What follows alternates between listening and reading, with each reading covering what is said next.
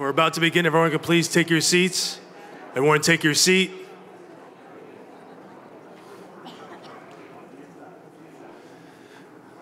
Good evening, everyone. I'd like to invite your council member, Carlos Menchaca,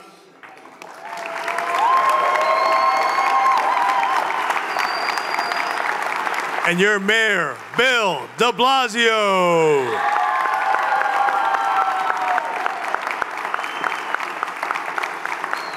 Now, I'm going to invite Brittany Espinoza to lead us in the Pledge of Allegiance. Brittany?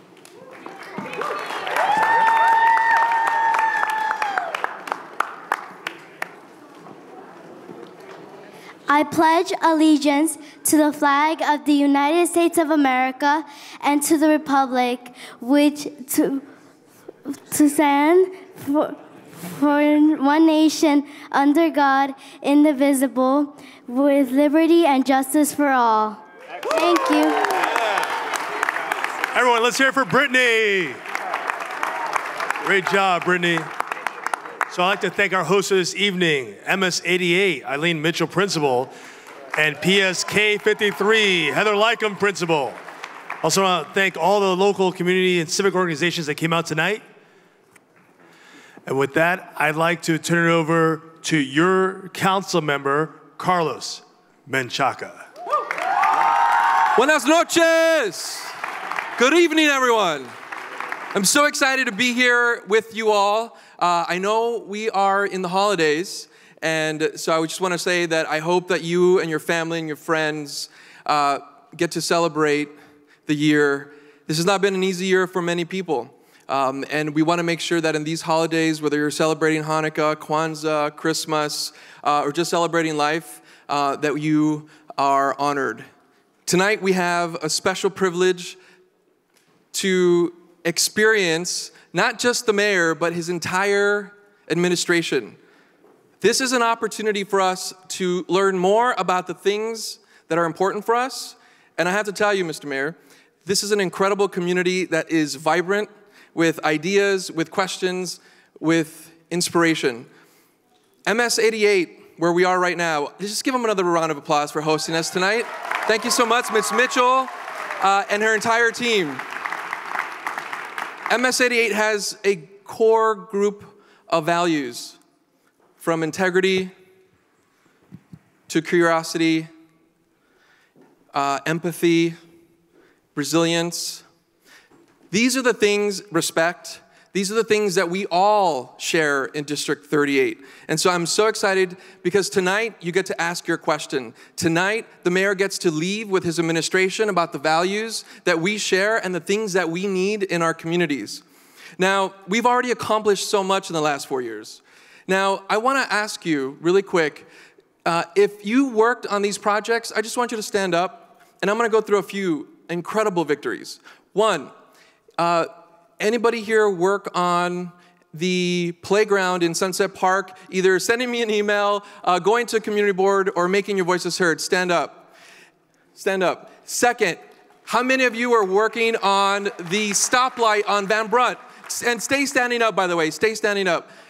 How many of you participated in an assembly in participatory budgeting in the last 4 years? Stand up. How many of you voted in a participatory budgeting initiative year? Stand up. How many of you have an IDNYC in your wallet? Stand up. Stand up, Mr. Mayor. Okay. How many of you are immigrants in this community and are proud of that? Stand up. How many of you have done the work in your community to either vote in an election? Stand up. If you voted in your community, stand up. And finally, how many of you are willing to commit tonight to do something in your community to make it better and make your voices heard? Stand up. Stand up. This is what I present to you, Mr. Mayor, a group of people who are putting their voices first. And when that happens, you can sit down now. Thank you. And I love that the administration participated in this too. We know that they vote, and maybe they voted in participatory budgeting as well. But what I'm saying is, so much of what we've done together, we've done it by putting community voices first. And that is what we're going to continue to do, and that's what we're here today. So without further ado, I want to introduce to you a mayor that you know, a mayor that you voted for, a mayor that's coming back for another 4 years to continue the good work that we're doing. There's a champion for immigrants, that is a champion for affordable housing, that has transformed and continues to transform with our help at the City Council to make our police department community-oriented. And that's happening here with the 7-6 and the 66 and the 78, the 76. Those are things that are happening here. This mayor is who we are looking for the next 4 years. Let me present to you tonight, Mayor Bill de Blasio.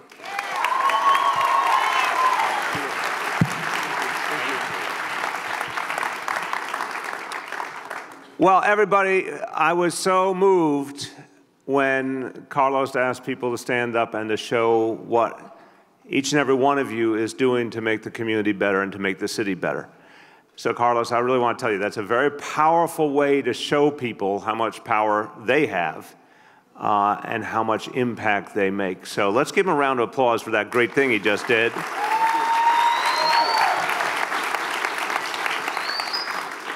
Everybody, I want to say a few things at the beginning, and first of all, a profound thank you to everyone for being here, because this is what, you know the phrase, this is what democracy looks like? Well, this is literally what democracy looks like. People who come out, it does not matter that it's cold outside, it doesn't matter that you have worked a long day and you've had a busy day, you're here because you care so deeply for the community and you want to make an impact. That moves me, that impresses me. And I've had this experience all over this city. And, you know, there are some cynical voices out there. But if you ever want to be inspired again, you just have to come to one of these meetings and you'll see it tonight, how much people care, how much they get involved. For me, this is particularly joyous this evening because it's a homecoming. I live 7 blocks away. And this is a school that's such an important part of our community. And yet, it's true, temporarily, I have been relocated to government housing in Manhattan. That is true, at Gracie Mansion. But my real home is 7 blocks away. And I love MS 88, or as we say in the neighborhood, 88s. Really appreciate this community on so many levels. And whenever I'm here, it reminds me of when my kids were growing up, and what an incredible community this is. I was also a community school board member back when we had community school boards, and I had all of District 15, including Sunset Park and Red Hook and so many other communities. So to be here with a council member is, for me, very personal. At the beginning, I want to say to everyone, we're in the middle of the holiday season. The holiday season is an amazing time on many levels. One of the most amazing things is that New Yorkers actually slow down a little and chill out a little and appreciate each other and the world around us a little bit more. Now, some people, particularly in Washington, D.C., have gotten a little weird lately. I won't name any names, but some people have gotten a little weird about holiday greetings. I feel very good about holiday greetings. I feel the same spirit of Carlos Menchaca, that we are all in this together. So at the outset, I want to give you my personal way of going about the holiday greeting thing that I think works, which is to just acknowledge everything.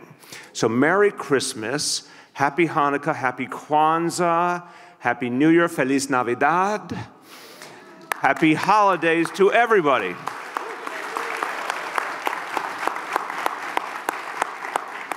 I'm going to go over a few things, and then we're going to open it up, and Carlos will moderate and call on people.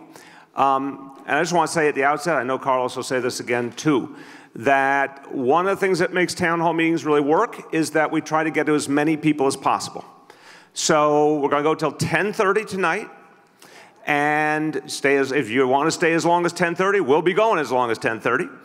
But what helps is if everybody, when you get called on, whatever your concern or your question, if you can get right to it, I'll do my best to give you a good, quick answer. My colleagues from the administration will join me.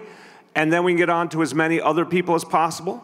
because one of the things you'll find is so many people have an issue they want to raise. Help your neighbor out by getting to it quickly so they also can get their chance. Now, I mentioned the members of my administration. First of all, I want to give a special appreciation because they're having an amazing year, a record year, keeping people safe. Let's thank the leadership of the NYPD that's here with us.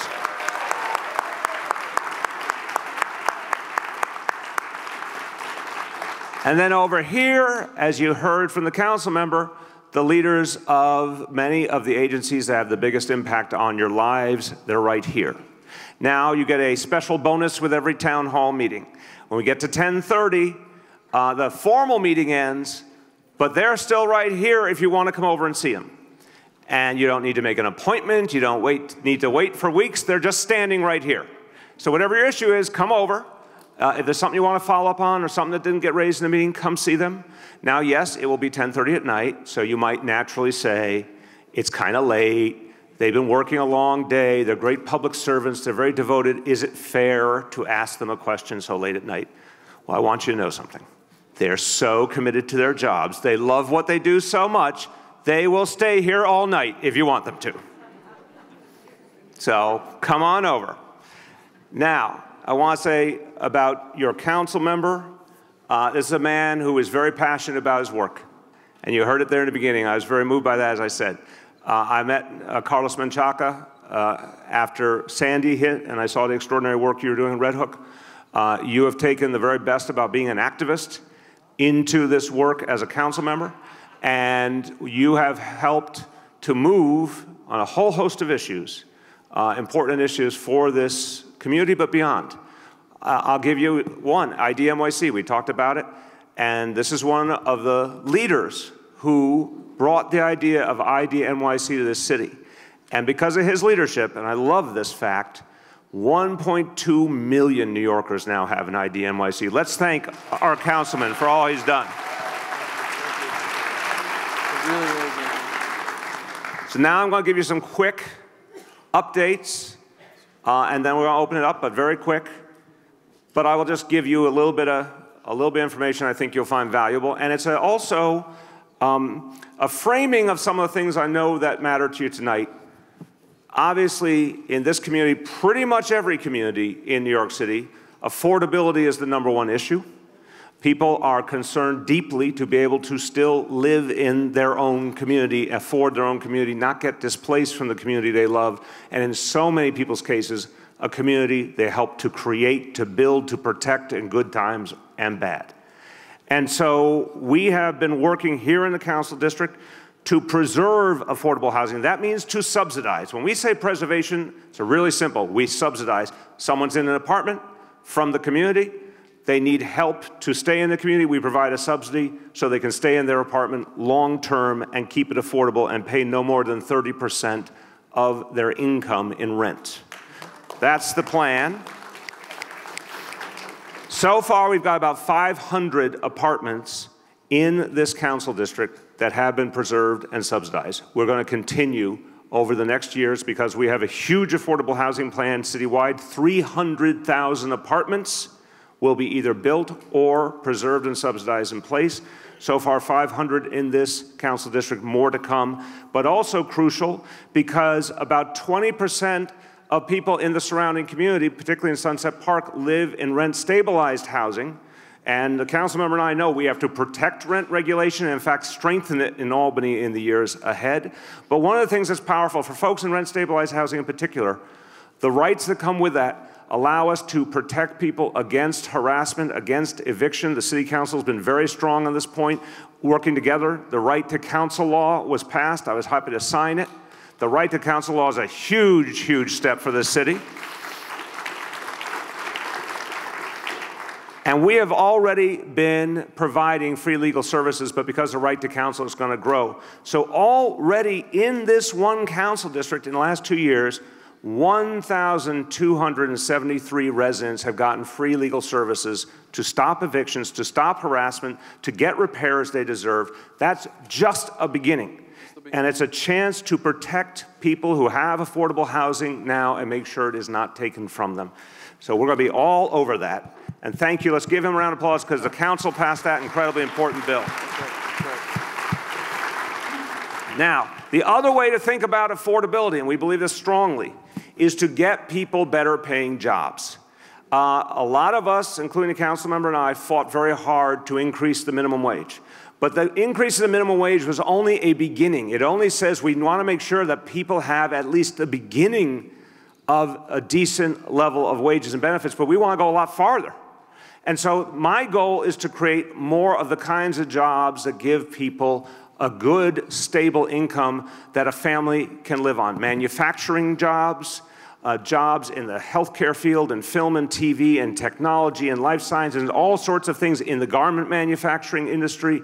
There are so many industries where if you get into them, someone is talking about $40,000, $50,000 a year to begin and to be at a sustainable level. This is what we want to see more and more of. Again, we honor all work and we respect all work that people do, and we want to make sure all work comes with a decent minimum wage and decent benefits. But the goal is to get more and more people to a better paying job and one that's really stable for their family. That's why what's going on at Bush Terminal is a good example, the whole Made in New York campus. Here in this broader community, it's a $136 million investment. The focus there is garment manufacturing and film and TV jobs. There will be 1,500 permanent jobs here in the broader neighborhood as a result of that investment. 1,500 good paying jobs. That is a difference maker. The Brooklyn Army Terminal, that's a $100 million investment. Also industrial jobs, manufacturing jobs, that's another 1,000 high-quality jobs that people who live in this council district can get to and that can be sustainable for their families.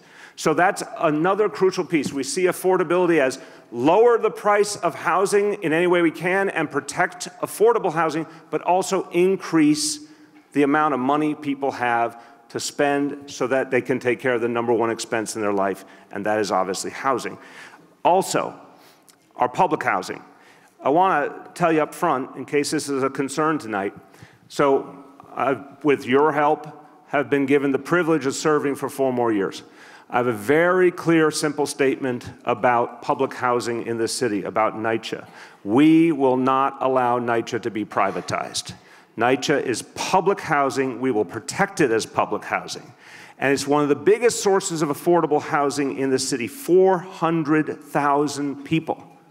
We also need to do a lot more to make NYCHA buildings better. We have to put a huge amount of investment in. Federal government's walked away in so many ways. We're doing our best in every way we can to invest in NYCHA. One of the biggest needs, and again, this gets back to when Carlos and I first met after Sandy in Red Hook, one of the biggest needs is resiliency. Red Hook houses got the single largest award ever from FEMA, from the Federal Emergency Management Agency. And that is being implemented now, $550 million, over $500 million just for Red Hook houses, just for resiliency. That work is being done. That's going to be a big, big deal going forward to protect the community. A couple more things I want to say. One also related to public housing, and I think some people know this, but I just want to make sure others hear it for the first time if you hadn't. Tomorrow, and this is important for seniors, in Red Hook and in Red Hook houses. The Red Hook Senior Center, the ribbon cutting will be happening tomorrow for the reopening of the Senior Center. Beautiful. It's going to be beautiful, and it will be open for good in January. So we're really excited about that. Well, okay, a couple of quick topics. Public safety, obviously. Again, on everyone's mind always, PD has been doing an amazing job. In your district, council member, crime, overall crime down across the board. Here in the 7-2 precinct, major crimes down almost 6% this year compared to last year. Let's give them a round of applause. That's a big, big decrease. And as the council member said, with a focus, and we'll happily talk about this tonight, neighborhood policing, a focus on improving the relationship, the communication, the personal connection between community and police. That's what makes us safer. That's what's best for everyone. That's going to be a big focus in the next 4 years. On education, I wanted to say a couple things. We are so proud. Our school systems, we got a lot of work to do, but we know we're making progress. We have the highest graduation rate we've ever had. Want to thank all the educators in the room. Give them a round of applause.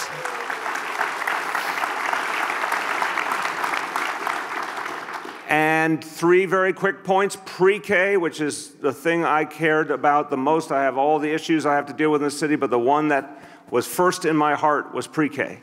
And in your council district, here's the update. 4 years ago, you had just about 600 full-day pre-K seats. Today, you have almost 2,600 full-day pre-K seats.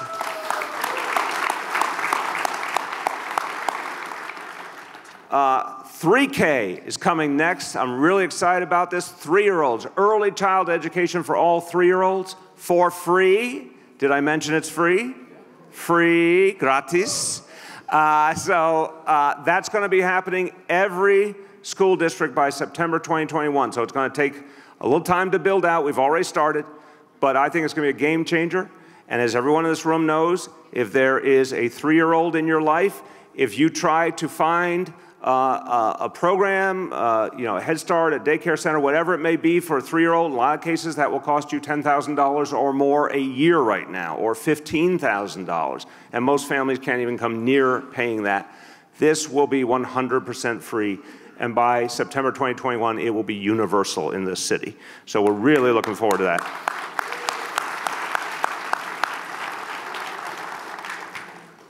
To make space for pre-K, for 3K, but also in this community, there's been a need for more and more classroom space for a long time. We've been constantly adding school capacity in this district. Since 2014, when we came into office, 2 full schools have been open and 6 pre-K centers have been open just in the last 4 years. And with the council members' help, we have money in the budget for enough schools for 2,400 more kids in this one council district. Yep. You can say something. I'm just going to say that's a huge. I think there's about a quarter of all the seats that are going to get built are going to get built here in this council district, with District 15 and 20, and that's about 6 new schools that are on their way in some process or another. That's right. And that's just the incredible relationship with the school construction authority. So thank you. Thank you. And one last thing about education. This is, and I'm almost done here, but don't want you to hear this. After school for middle school kids. 6th, 7th, 8th graders. It's not well known enough. We have to do a better job telling people. If you have a 6th, 7th, or 8th grader anywhere in New York City, they get after school for free now. It is not always in their same building. I want to be clear. Some schools, it's like you literally go out of your classroom right into your after school. Other places, you have to go somewhere else in the neighborhood. But it's free and it's universal. In this community alone, again, 4 years ago, there were about 250 after-school seats for middle school kids. Now there's over 1,000. So we're making a big difference with after school. Okay, we're down to the wire here. Getting around this city of ours and this borough of ours, there's lots we can talk about that tonight, but I want to just talk about one thing quick, which is our NYC ferry system, which is growing rapidly, has been a big hit. This is one of the parts of the city that has seen the biggest impact. The Rockaway route stops at Brooklyn Army Terminal and has had a huge ridership. The South Brooklyn route stops at Brooklyn Army Terminal, but also in Red Hook, which has been a big deal to get Red Hook additional transportation. Both that since they started in the spring, huge amounts of ridership. We think it's going to be something that's really going to keep growing and give great options to people. So we're happy about ferry service. Finally, parks. One thing I want to say about parks. Everyone here, I bet if you are like me, you have spent a lot of time in the parks. If you're a parent or there's a child in your life, you've especially spent a lot of time in the park. For my children, Kiara and Dante, they grew up a lot of their life in the park. They played Little League in the park. I coached Little League in the park. I always say when I was coaching seven-year-old team in the 78th Precinct Youth League. And one thing I learned is that 7-year-olds were not following my instructions and my vision for them. I was a strong leader, but the 7-year-olds weren't getting it. So it was a humbling experience, but it was a wonderful experience being part of Little League and everything else in the park. So we understand how central this is to all of our lives. And a park, an area that means so much to people in this council district is Bush Terminal Parks. But there's more work to be done there to make it everything it should be for the community. And I know a lot of people in the community have said, we need help to make that park all it should be. And so I am announcing now, and I want to thank the council member for raising this to us, and we want to make sure we can do something important for the community. I'm announcing a $6 million grant for lighting in the park.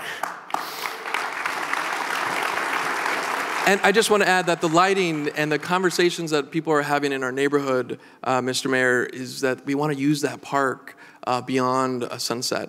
And those fields are so important to us. And so that's going to be a huge opportunity for our families. So thank you so much for that. Thank you, Carlos. And that's the whole idea. This means because we'll be able to keep the park really for athletic activity and all be open later and people will be able to use it. It basically means doubling the amount of time that'll be available on those fields. Awesome. So thank you for your advocacy. Huge victory for our community. Thank you. Thank you. You are very welcome. Last thing I want to say before we open up to everyone. So, and this goes beyond just this community, even goes beyond New York City. We saw something happen this year that for all of us was painful, was challenging, and we felt it deeply, even though it happened 1,000 miles or more away, which is when Hurricane Maria hit Puerto Rico. And I think New Yorkers, regardless of what our background is, we felt solidarity with Puerto Rico. We felt the pain and the fear that people were feeling in Puerto Rico. All those days when people couldn't even reach their family members and didn't even know what was going on. So New York City, we said in the very beginning, regardless of what our country does, and I would have liked to have seen our country do a lot more, and our country still can do a lot more for our fellow Americans in Puerto Rico. But New York City said from the beginning, we're going to be in the front, we're going to be in the first wave to help. And here's something I'm proud of. From the day the hurricane hit to today, over 300 New York City employees have gone to Puerto Rico to help the people of Puerto Rico. Isn't that amazing?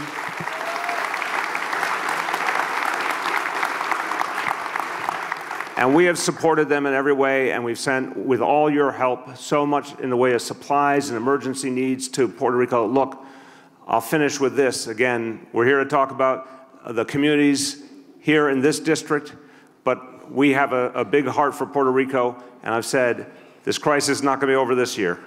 It's going to be years, but we're going to be with Puerto Rico every step of the way. So I say presente, council member. All right. And thank you, everybody. Thank you, Mr. Mayor.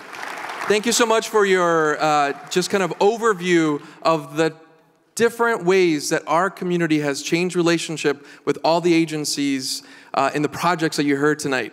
But tonight we want to hear from you. So, show of hands, how many people here have a question that they want to ask? Raise your hand.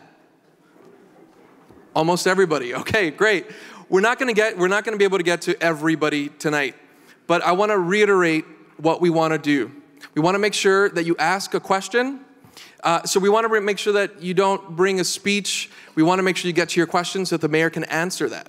Second, we want to make sure we get to multiple topics. So let's try to get to one question per topic so we can get through the topics.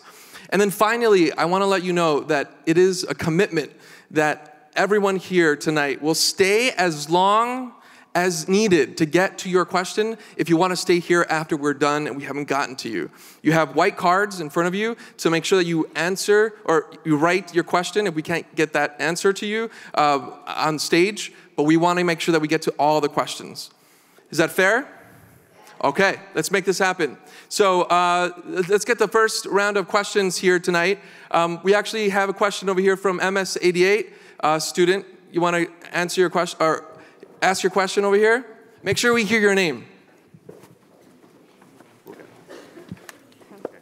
Hi, my name is Jared Burks, and I'm a 6th grader here at MS 88, and I take a dual language class. It's fun to learn Spanish, and I know being bilingual will help me get a better job in the future. Will you continue to support and expand these previous programs? All right, excellent question. Thank you. Thank you. Thank you. What grade are you in? What grade are you in? 6th grade? Okay. Any 6th grader who is at a town hall meeting on a weeknight asking questions is a very good citizen. Give a round of applause. Okay, so we are supporting those programs very energetically. We will continue to. Now, your second question is, will we expand? Can't say yet, and I want to be real why. Because we don't know what our financial reality is because of a very troubling piece of legislation that's being looked at right now in the U.S. Congress. And a lot of people are watching this carefully, the quote-unquote tax bill that's being passed by the Republicans. I'm very worried about it. I think it's going to be very unfair to a lot of people. I think it's going to be a giveaway to big corporations and the wealthy. And I think it's going to take a lot of money that had previously gone to education and affordable housing, a lot of things. I think it could really hurt us in our ability to do things. We don't know yet. That still has to play out. But are we going to continue the kind of initiatives we have right now? Absolutely. And I'm glad that you are learning so well. Congratulations. Thank you for that question. Okay, let's come over here on this side over here. We have right here, this lady. Thank you so much. Hello, Mayor. My name is Kelly Ann York. I'm a current resident of Sunset Park. I want to commend all the great work that you've been doing for our public libraries. It is a place, it's a second home for me and my 2 children. They enjoy so much story time there, the different programs offered. I do want to ask, do you see any, the priority of yours in the future to continue these programs at the public library to further them, as it is something that me and my children do enjoy very much? Sure, thank you very much. Yeah, Brooklyn Public Library is doing amazing work, and again, this is a big part of my experience as a parent, was doing the exact same thing. My kids spent a lot of time in the library too. Look, what we're doing now we feel great about. Our libraries have been big partners with us, including in our after-school programs that I mentioned. Again, continuing what we got right now, I feel good about. Can we expand? Gets back to the same point. What is going to be this bigger situation with the federal government? What's going to be the impact on our budget? We don't know. We pass our budget coming up in June, so we have some time to sort it all out. But I feel good about continuity. Not sure yet what we can do from there, but we're seeing great work being done at the libraries. Thank you. Thank you. Okay, we have questions over here, right over here. Thank you. Mr. Mayor, since the inception of Learning to Work, or LTW programs in New York City, which works with at-risk high school students aged 16 to 21, the dropout rate in New York City has dropped from 22% in 2005 to just 8.5% in 2016. The proposed cuts to YBC providers that are receiving LTW funds are drastic and would impact future student graduation rates. Staff caseloads would double, less paid internships for students who needed to support themselves, and less post-secondary planning and engagements would occur. We understand the goal to expand LTW to more schools, but shouldn't new money be added for this rather than taking funds from schools currently serving students who are at risk? Just let me ask a clarifying question, and our Deputy Chancellor Phil Weinberg from DOE is here too. This is, there was a federal program that cut back, or is this the state funding? Which one is this? This is our reallocation of money to go. Oh, okay, so you're familiar with this. Okay. I'm going to have the Deputy Chancellor answer this. So as you indicated, we believe in the concept very strongly. Absolutely. And we're keeping stability in the overall amount of money. But let the Deputy Chancellor explain why we're shifting some of the specifics within the program. We have been shifting, we are talking about shifting the funds to meet the student need throughout the city. Much like the first 2 questions, we'd love to add funding to expand, but we don't know that that's in the cards right now. But right now we want to make sure the money goes where the bulk of the students are. And so it's a shift between some of the programs. And it's based on where the level of, the number of people we can serve is the highest. The Deputy Chancellor will happily talk about you if we see something that we need to make an adjustment on, we're very happy to. But right now the goal is to go where the number of kids, the number of people we can serve is the highest. Hey, before we go on, I can't see her yet, but I heard she's here. There she is. Congressmember Nydia Velasquez, thank you so much.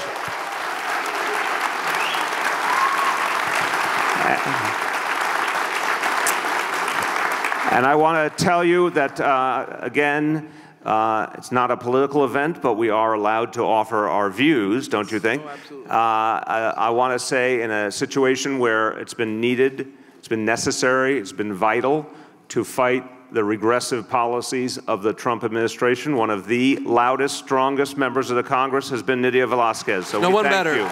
No better. Our luchadora. Thank you for being here tonight, Congresswoman. We're going to go to a question over here, right over here. Hi, my name is, thank you. My name is Karen Blondell, and I work with Turning the Tide, Yes. which is an environmental group in Red Hook and Gowanus. And my question, first of all, I have a list of questions. I did give it to your representative Good. to be distributed to you. Thank you. My question is in regards to challenges in Red Hook.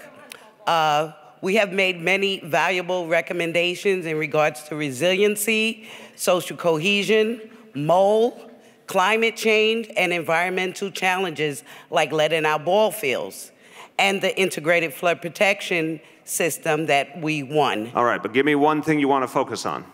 What I want to know is, could public housing residents form a task force in Red Hook in regards to the environmental issues that we face, including the Superfund Gowanus Canal? I'll start, and our chair, Shola Alate, will join me. Yeah, we want, look, I think it gets right back to how Councilmember Menchaca started this meeting. We think that maximum involvement is a very good thing, and there's a lot going on in Red Hook. Over $500 million from FEMA just for Red Hook houses, and yes, with the EPA's mandate, what we're doing with the ball fields, there's a whole lot going on. So we want to make sure that residents are, one, informed of everything going on, and two, obviously, if they see things that we need to address, we want to be a part of it. So, Chair, how can we do that? Very quickly, first, thank you for your question. I will say we would love to engage you in the already ongoing discussions that residents have been a part of in the Sandy restoration and resiliency work. With the help of your council member, we've had hundreds of meetings over the course of the last several years. So there is a group of residents already doing that. We'd love to include you and or expand that as appropriate. Okay, thank you. Yep, and I just want to say and give the opportunity for the Congresswoman to greet everyone quickly and just say how she has been at the forefront before I even got involved in government work, and I just want to thank her publicly and have her say a couple words to us tonight. Thank you, and good evening. Thank you. I just literally made it here from Washington, D.C., and there's nothing better than being at home, being in my house. So let me take this opportunity to thank Mayor Bill de Blasio, and particularly the Sunset Park community, but in Brooklyn, throughout Brooklyn, because you have been collecting bottles of water, food, and as we speak, Dennis Flores from El Grito is right there distributing the food that was collected by this great community to help the people in Puerto Rico where the Trump administration has failed fellow citizens in Puerto Rico.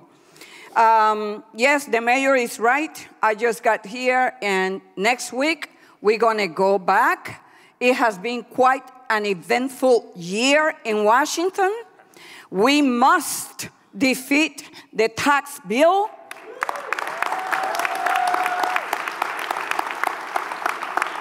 That will be so detrimental to the middle class, working families. It will shortchange the future of our city, particularly education. And believe me, if we pass this tax bill, it will explode the deficit by $1.3 trillion, meaning less money for school, less money for health care, less money for environmental issues that we are confronting, and yes, we are cleaning up the Gowanus Canal. So thank you, and God bless you. Thank you, Congresswoman. I want to ask for a question in Spanish, and then we're going to ask for questions in Chinese as well. So, en español, acá, por favor. The gentleman, no, behind you. Yeah, there you go. Buenas noches. Buenas noches. Mi nombre es José López, soy Teamster Pertenezco a Things Metal Management Recycling en Brooklyn.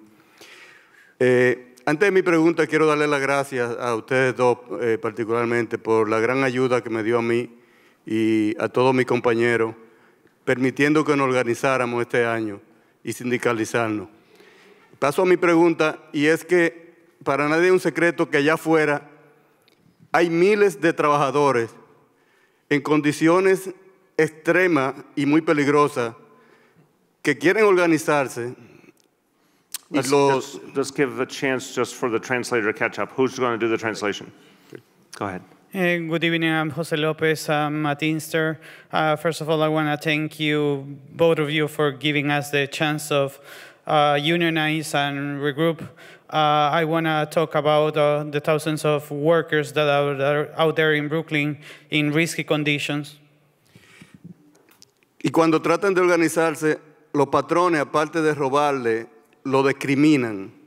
¿Qué pueden hacer ustedes para que esas familias, a través de esos trabajadores, puedan tener la seguridad de sindicalizarse y tener mejores condiciones laborales?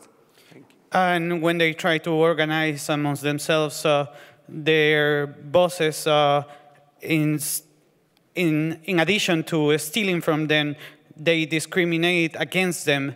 What can you do for them to be able to syndicalize together and so that they can offer better conditions for their families? Thank you for the question. Look, I'm very supportive of the labor union movement expanding, of more and more workers being organized. I think it's our responsibility as elected officials to support organizing efforts. I don't know all the specifics of this situation, but I'm happy to have my administration meet with the workers and see how we can support their struggle and their effort to unionize. Absolutely. And I want to say that the Teamsters that successfully organized at Sims is an example of how we need to continue to let every worker know that you have the right, no matter what immigration status you have, to organize, to speak out, and seek support. And we're going to do that in this administration, my council office, and the City of New York. So thank you for being here, and thanks for the Teamsters and the work that they do. Now, is there a question from a Chinese community member? Yes, right over here. 我是中国人，我会讲国语。希望我们今天见面吃讲，我觉得吃讲蛮好的，可这么善良的给大家见面。我希望吃讲有一个明白，我今天目的。 来的是为了送外卖的电动自行车，那个要合法。I really appreciate that Mayor can choose me to be ask you the question. I really appreciate that we have the chance to talk about that. We are as identified for the people who is a delivery guide. We're using an electronic bike. We want to ask him the question is, what's happening about the future for next year? So the question is about electronic bicycles. Thank you very much for the question. So let me start, and then feel free to jump in.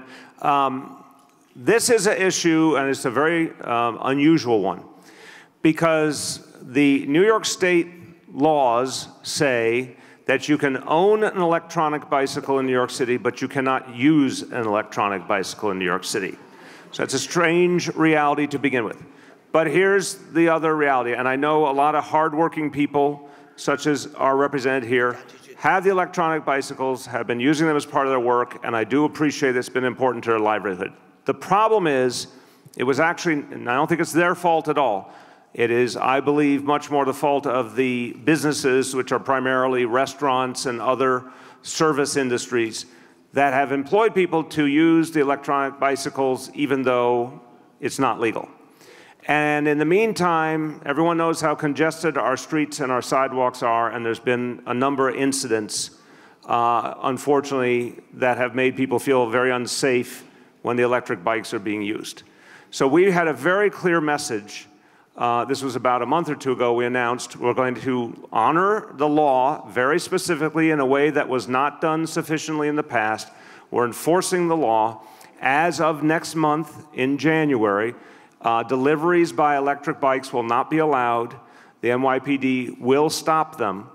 But the penalties will not be applied to the riders, to the people making the deliveries. The penalties will be applied to the business owners who all these years have been using these bikes illegally. We don't want to see the little guy, the average working person, have to deal with the fines. We do want to see the businesses stop using these electric bikes. They can still use cars, they can still use regular bicycles. There's still ways to make deliveries and to keep people in their employment, but the electric bikes are not legal and are not safe. And the only way they would be made legal is through action in Albany by the state legislature. So in January is when that enforcement effort begins. What I want to add here is that this is very complicated in so many ways, but it's also an opportunity for us as a community to come together to help shape the future of workers, because right now we're talking about e-bikes, but that enforcement has had negative impacts to our immigrant communities. And I just want to say that that is something that we are seeing, that we want to understand more, so that we can actually shape the state level changes. We are going to monitor that enforcement. And that enforcement has been strong here in the 72nd Precinct and in Brooklyn. But I want to make sure that we continue to go back to the workers to make sure that your promises are kept as we move forward, but to work with the businesses and the workers to get to a solution. That is important, and I want to make sure, as the chair of the Immigration Committee, that I continue to bring the immigrant voice as we move forward. And just to finish on, I want to thank the council member, because we want that monitoring. Again, one, we want to make sure, and I know NYPD understands this fully, we're going to be putting those fines and that enforcement on the businesses, not the workers. Two, any business that's making a lot of money off deliveries right now, I guarantee you something about the free enterprise system. They're not going to stop making deliveries. If they can make a buck at it, they're going to find a way to do it. So they're going to get cars, they're going to use regular bicycles, they're going to keep making deliveries, and it's a chance for these workers to still have opportunity. Thank you for that topic of coming out tonight. Okay, so I want to come out here tonight, or here in the back, over here with a hat and the black jacket. ¿Una pregunta en español? Sí. Buenas noches. Mi nombre es Policarpo Cortés. Yo soy un vendedor ambulante del proyecto de Street Vendor y mis compañeros representando. Yo quisiera hacerle la pregunta a usted, señor Bill Blasio, ¿qué está pasando con los permisos de nosotros? Y aquí gracias también al concejal que estamos aquí presentes. Street vendor. I got the basics, but go ahead. Good evening, I'm Policarpo Cortés. I'm a street vendor. I belong to the group of street vendors. My question to you is, Major, is what's going on with our permits? Thank you for the question. So street vendors have been very active coming to town hall meetings all over the city, and I appreciate their presence and their activism. What I've said now for months is that our hope had been to get a piece of legislation done by this month that would address a number of issues. The number of permits, how enforcement would be done going forward, what would be the geographical areas where vendors could go, and any restrictions. There's a whole hope and a vision to get these issues resolved by December. What has happened has not met my goals, to be honest. The legislation that's been put forward did not reflect some of the things that I asked to be in it. I don't know if that legislation is going to succeed at this point in the City Council. What I can say is I think there's going to be a fresh opportunity in January. There will be a new City Council, but one that shares a lot of the values of the current City Council. There will be a new City Council speaker. The administration is ready to get to work on a vendor bill to address these issues. But again, I want to be very consistent to address the concerns of vendors, but also of surrounding neighborhoods. And I think we can do that. And I think there's a way to do that that also expands the number of licenses if we can strike the right balance.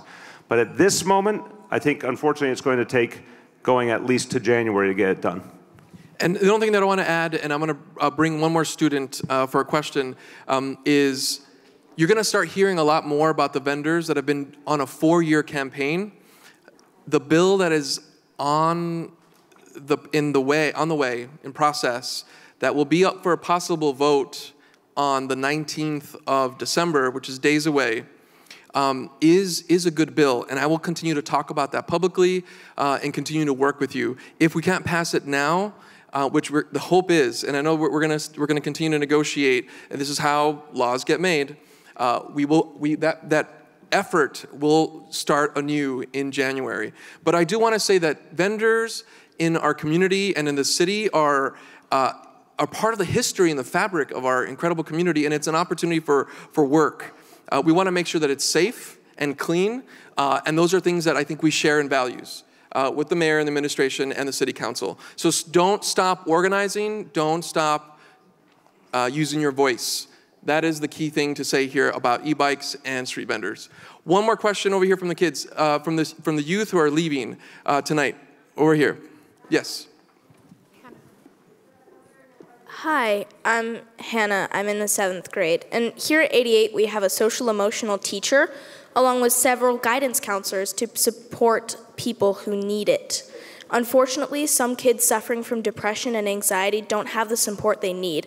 What do you plan on doing to help end teen anxiety and depression? Thank you very much for the question.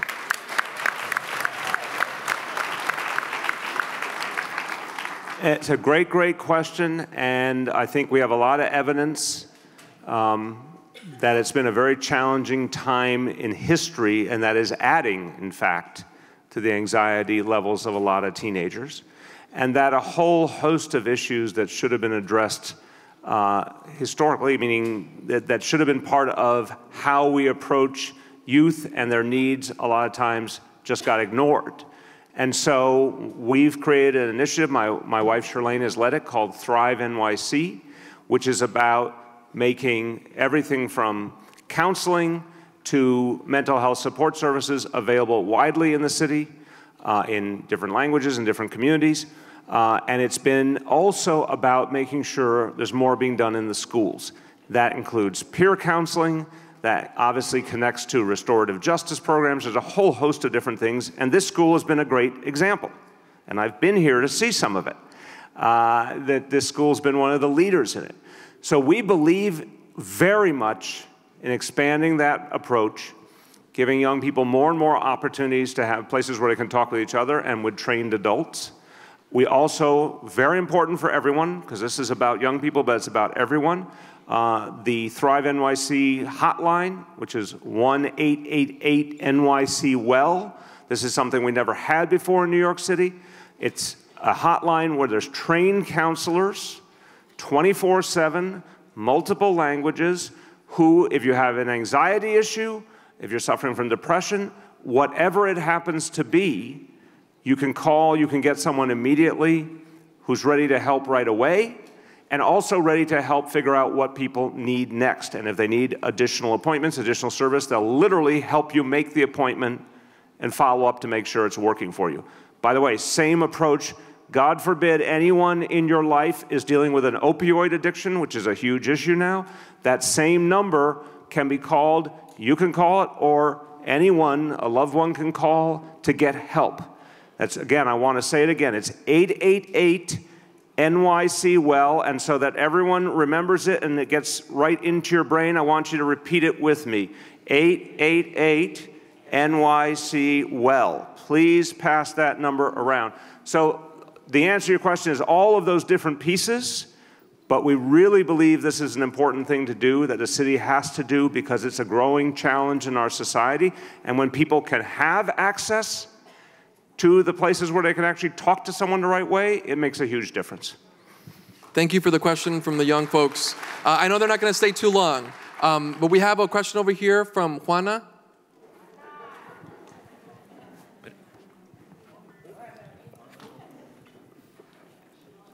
En español.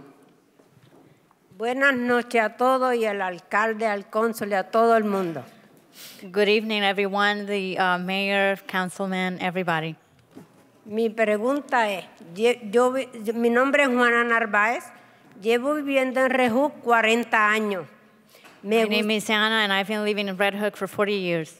Me gustaría que invitarle al alcalde que visitara Red Hook para que chequeara los apartamentos, porque los apartamentos están dañados. I would like to invite the mayor to come to Red Hook for him to take a look into the apartments, because these apartments are in very bad conditions. Tienen mold, tienen asbesto y tienen plomo.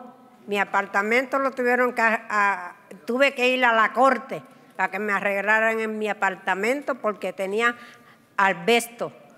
These apartments have a lot of, there's a lot of contamination in them, there's lead, and there are other chemicals, including my apartment, and I've been to court trying to get help for that. Muchas gracias por su pregunta y la invitación. Yes, thank you. Thank you for the question. Look, I've visited Red Hook houses in the past, including in those tough days after Sandy, but even long before that. And I've spent a lot of time with public housing residents, including in their own apartments. I absolutely agree. There are too many buildings where there's huge physical problems that we have to address. We've been very honest, Chair and I, from the beginning, that because for decades and decades, the Housing Authority did not get the investment it deserved, particularly from the federal government. This goes back from 1980 till now. A lot of the buildings have really suffered, and people are suffering as a result. Our job is to consistently address that, but we also have to be very honest with people about what kind of resources we have. So, for example, in the last budget that we did with the City Council, we put $1.3 billion into fixing roofs and fixing the facades of the building, both of which were presenting safety and health problems. The roofs are the #1 cause of the mold. When the roofs are leaking, that's how so much of the mold happens, for example. We're going to continue to invest constantly as much as we can, and we're also working with each building, with the management, with the people who work there, with the residents, to figure out what the priorities are, and what we can fix, and what needs to be fixed first, while continuing to strengthen NYCHA for the long term. When we came in, NYCHA was financially near collapse because of the chair's good work. NYCHA is now in a much stronger place, but it's going to take years to keep fixing all these problems that were ignored, in fact, for decades. So that's our plan for Red Hook houses and for so many other developments as well. And just to add, if there's something specific in your apartment, ma'am, we'd love to follow up with you. We have staff here who can follow up with you directly to check in on those issues that you raised. Thank you. Thank you. Thank you, Juana. Over here, anyone in the front? Right over here in the corner? Cesar? Good evening. Thank you, Carlos. Good evening, Mayor. You probably don't recognize me because every time we see each other, I'm a sweaty mess and we're in workout clothes, but it's good to see you here. You clean up good. Thank you. You as well. Question. Yes, question. So my question relates to education, specifically early childhood education. And I applaud your efforts for everything you've done with UPK and UPK3. But I'm wondering what your thinking is on the 0 to 3 space, okay? I think we're missing a big opportunity, particularly in places like Sunset Park, Central Brooklyn, where we have a lot of underserved people. And the real head start for some of these folks is 0 to 3. Oftentimes, 3 and 4-year-olds, it's already too late. So what's your thinking on that, and what's the city going to do to open up that space? Okay, I want to agree with you on one piece and disagree on another piece. I agree with you on the central importance of 0 to 3. Some people would say 0 to 5, but 100%, this is what animated so much of what we did. As a society, we were missing the most important time to reach children. I don't agree that if you don't get the ideal approach in the first few years, it's quote-unquote too late. I think we have that whole 0 to 5 time to make the maximum impact. So we've been basically counting backwards.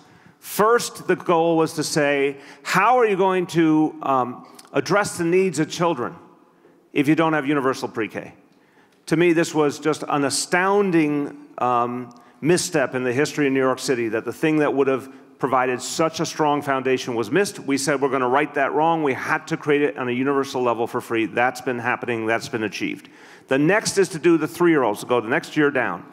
When we started, we thought it was possibly more than could be reached, but we saw the success of the 4-year-old level. We realized we could reach the 3-year-old level. By September 2021, that will be universal. So then it's 0, 1, 2. And I think the answer is two things. Of course, we're going to try and, a lot of the organizations are ready to serve younger kids. It won't be in our public schools, but it will be in community-based organizations. We're going to try and continue to keep them strong so they can reach the 1-year-olds and the 2-year-olds. But I think the other thing is at home. So for example, we're trying to teach people, we're literally with our outreach workers, to focus on talking to your baby, singing to your baby, all the stuff that develops vocabulary literally from the first days of their lives and consistently. That's something I think the city can do a lot more on, helping parents very early on to understand those techniques.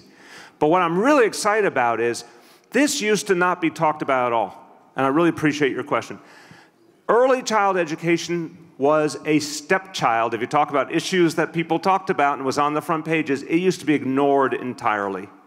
Now, everyone knows what's happening in New York. Everyone knows this is the capital of early child education in the whole country. And again, let's thank all the educators who have been a part of that. Thank you. And there's, Laura, don't you have the biggest pre-K center in the whole city? Yes, hi, my name is Laura Scott, and I am the principal of 2 schools that are near here, and one is a pre-K that has 420 students. And my question is, I was wondering if funds could be set aside for playgrounds for those children. We have a playground nearby, but it can only accommodate 36 kids at a time. So I was wondering if you could put money aside for schools such as mine to have a school playground that is barrier-free. All right, now, first of all, I appreciate the question. Second of all, there is no other school like yours. Yours is the biggest, the pre-K palace, I call it. So, you know, I think the world of you and your work, and that's one of the most renowned pre-K centers in the entire city. So we're going to see if we can help you. I can't commit until I know a little bit more, but I would love to get it done for you. So we will follow up. Melanie from the School Construction Authority will see you right after, and let's see if we might be able to help you with some additional playground capacity. Awesome, and I'll be there along the way as well. Okay, over here on this court, yes, go ahead. Hi, my name is Genesis Aquino. I have a question for the mayor and maybe Sheree. I want to know what is being done to implement the right to counsel for NYCHA tenants, because I see a lot of confusion in housing court, and tenants feel left out of the right to counsel. Also, I heard that there was going to be something implemented at 250 Broadway, and I have seen nothing yet. So I want to know what is going to be done to include NYCHA tenants. Yep, and it's a great question. Also, and wait, one per person, that's a question, but it's a great question. It's a good question. And I'm going to turn to Commissioner Steve Banks, Commissioner of Social Services, but the answer is yes. It does reach NYCHA tenants. Remember, right to counsel just got passed months ago. It's being ramped up now, but we do believe we should be held to the same standard in terms of the City of New York. So, Commissioner. Just very quickly, in housing court right now, we are providing representation. We are working on how to roll that out in administrative proceedings as well. But the most important thing to remember with the right to counsel, access to counsel, it's a 5-year implementation process. And we've been bringing on zip codes each year, and so we can't reach the whole city at once. We're phasing it in. Part of it is having enough lawyers who can be hired and trained by the providers. But as the mayor said, I just want to put that thought to rest. NYCHA tenants right now are being represented in housing court and working on how to roll that out in administrative proceedings. Thank you for that. And that's going to be something that we're going to want to make sure we follow up on, especially for NYCHA. Right over here in the back with the man in the coat. Hello, Mr. Mayor. I have a very short question for you. A lot of parents so worried about New York City's specialized high school exam. They still talking about that. They worry about this exam will be canceled or replaced by other methods. If you want to change it, we would like to hear how you would like to change it. Thank you. Excellent question. Thank you very much. Okay. This issue, I really appreciate the question because it's an issue that this city needs to come to grips with. Specialized schools like Stuyvesant, Brooklyn Tech, Bronx Science, these are some of the very best schools, not only in this city, but anywhere. The only way you get into them by the current state law is you take a single test, and that's literally the only admissions ability is through one test. I don't believe in that. I don't believe in it. I think, first of all, I do not believe in ever using high-stakes testing alone to make a decision of that magnitude that's going to change the entire future of a child. Some kids test really well. Some kids are brilliant and don't test well. That doesn't make them any less brilliant. And I always say, when you think about the universities in this country, the most renowned universities don't do their admissions by a single test. They look at grades, they look at extracurricular activities and essays and interviews and everything. So the system I would like to create is that kind of model, where you take a bunch of different, you take a number of different elements, and those are considered in the admission. That can only happen with state law. The city does not make that decision. The state legislature makes that decision. I am asking the state legislature to change. Honestly, they've not been willing to do it. So do I think it's going to change right away? No. Do I think it could change in the next few years? Yes. The final thing I want to say, this city, unlike the vast majority of cities, we have every kind of people represented here. Our communities of all different backgrounds are strong. We have a large Asian community, Latino community, African American community, white community. We have the whole spectrum. We don't have any one dominant community in New York City. We're made up of all people. But if you look at Stuyvesant High School, the last time I checked, it was only 7% black and Latino. This city's well over 50% black and Latino, but Stuyvesant High School was less than 7%. That's not representative. That's not fair. That's one example of why we have to change it. Thank you, Mr. Mayor. Thank you, Mr. Mayor. And we have on this section a youth in the back who's still here at 20? Go ahead, ask your question. Hi, my name is Nathan Feldman. I'm an 8th grader at MS88, and I help out with the Billion Oyster Project. I think it's really cool to do hands-on research with live creatures. And my question is are you going to continue to support the Billion Oyster Project and other science-related projects that support a clean environment? Thank you. Thank you for that question. Yes. Nathan, the answer is yes. Keep getting those oysters out there, okay? Because we love it. Thank you for everything you're doing. Awesome. Thank you. And I will say that we are in the process of siting a middle school in Red Hook that will take on the Harbor School and be a feeder for so many elementary school students here in the district that will get to work on projects like that. Thank you. We're going to go to this area here, right in front. Hi, another waterfront question from the nonprofit Portside New York. I'm Carlina Salguero. So Portside knows from our advocacy and our 12-year search for a home that New York City is not hospitable to maritime activity. So can you promise the following? That the new Dock NYC contract that runs so many city piers will oblige the operator to provide community programs and public access maritime so that Sunset Park finally gets programming on the 58th Street Pier, Red Hook gets it in Atlantic Basin, and we don't lose a space for our ship, the Mary A. Whalen.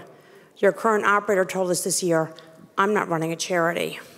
Okay, you're a little bit above my knowledge base, but that's the president of the Economic Development Corporation, also SBS, James SBS Patchett. We're not going back and forth here. You raised your concern. James Patchett, what do you got to say? Hi, Carolina. Nice to see you again. Yeah, we spend a lot of time together. It's good to see you always. So, we're absolutely committed to ensuring public access to our waterfronts. I had an opportunity to sit with you on the Mary Whalen a few weeks ago with the council member and talk about the issues and trying to find your organization a permanent home. We're Congress has spoken. we're working on it. We have a good plan. So absolutely, we're committed to public access. We're committed to ensuring that Dock NYC is inclusive of community needs, provides support, and also public investment, including across Sunset Park and Red Hook, which means access for local fishermen who've been using the piers for years, waterfront access, new plazas, everything. I'd love to talk more about the specific issues you raised tonight. Yeah, well, okay, he will follow up. Obviously, he's paying. He's a very senior member of the team, and he's paying attention, and he's been on your boat. So, Ship. Thank you for that. We're going to go to this section here today, right here in the front. Good evening. My name's Monica Sibri, and I am one of the 6,000 undocumented students that actually graduated from CUNY as a dreamer, undocumented. Woo.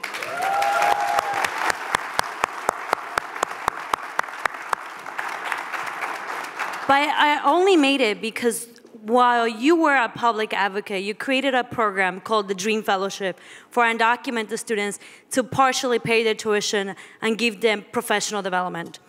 As a mayor, I am a little bit disappointed that the program has not continued to be part of the only program that was available for undocumented students at CUNY and in New York City. So my question to you tonight is, will you commit to develop or create that program, bring it back to help undocumented students, which is the only program that we know has been open for undocumented and DACA students? Thank you for that question. Now,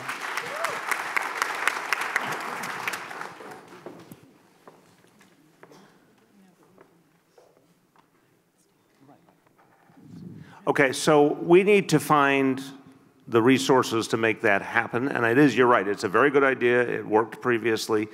Honestly, a lot of our attention in the last year went into legal services to protect folks who were being potentially deported, and the council made that a very high priority, and we put substantial amount of resources in that. So I do think our attention's been on another piece of the challenge, but I think you're right that the fellowship was a great program and worked really well. So we are going to go out and try and put together the resources to continue that effort. We will give you a report back. Bida Mustafi is running our Mayor's Office of Immigrant Affairs. She will follow up with you on the next steps and what we can do. Absolutely. Monica and I speak often. Okay, thank you. Thank you for that question and that commitment to education. Okay, we want to go here in the front first, and then we're going to go to the back. Mr. Mayor, thank you for continuing the dialogue with the community. Everybody appreciates it. Thank you. Ben Margolis with SBIDC, the Southwest Brooklyn Industrial Development Corporation. Question on jobs. The city partners with us, as it does with many organizations, to manage and support and invest in the industrial business zone. In our case, it's the Southwest Brooklyn Industrial Business Zone. Can we get a commitment from the administration to really study and understand and make priority investments in the IBZ in order to create not just quality jobs, but quality careers for local residents, especially in a district like this? Thank you. Thank you. So I'll let James get into detail, but the basic answer is I believe that's what we're doing, and obviously there's something we have to fine tune, we will. The whole goal, we have the 100,000 job plan. The focus is, and this was a standard we set, we wanted to see jobs where people would be at 50,000 either immediately or soon into their work, and they would sustain at that level or higher. Heavy focus on industrial and manufacturing jobs.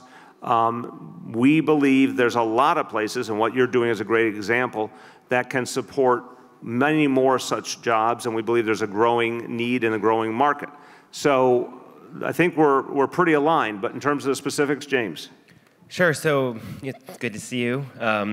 We're very fortunate in Sunset Park to have wonderful support from our task force, which is led by the council member and your organization, to talk about these issues on a regular basis. As you know, we are absolutely committed to investing in this area. The city, under the mayor's leadership with the council member's support, has invested over $300 million between Brooklyn Army Terminal and Bush Terminal to try and meaningfully advance the amount of jobs. That has brought us up to almost 5,000 jobs in the city assets in the IBZ. We also want to be supporting... Can you tell everybody what the IBZ is really quick? Oh, Industrial Business Zone, which is the industrial area of the city that is designated specifically for industrial use. So in addition to that, we have many programs available specifically to provide tax incentives and other programs for private businesses to advance industrial jobs, businesses that are providing good quality jobs and pathways for New Yorkers, especially local jobs. So we'd love to continue to work with you to continue to invest and to support private businesses as well as getting more businesses with good jobs into city assets. So can I just, I'm going to just follow your question for you. Just in terms of focusing activity in IBZs, promoting IBZs, maximizing IBZs, any way you want to say it. Just I want a little bit sharper answer so everyone understands. Let's give an example, a specific of something we're doing along those lines. Well, this IBZ is of near and dear to my heart because as it happens, we, EDC in the city, have 6 million square feet of space. We are primarily investing in those assets to get good jobs directly into the city assets so that we have thousands of people working in jobs that pay good wages directly in city assets. We have the ability to provide long-term leases to people with affordable rents, which allows them to support their workers and businesses for the long term. Outside of our walls, we're also investing in the streets to make it easier for trucks to move around, in sewer issues to address long-time concerns of the neighborhood and address a lot of the other infrastructure to support all of the businesses' needs. Perfect. Thank you. Thank you for that question. In the back, Ryan.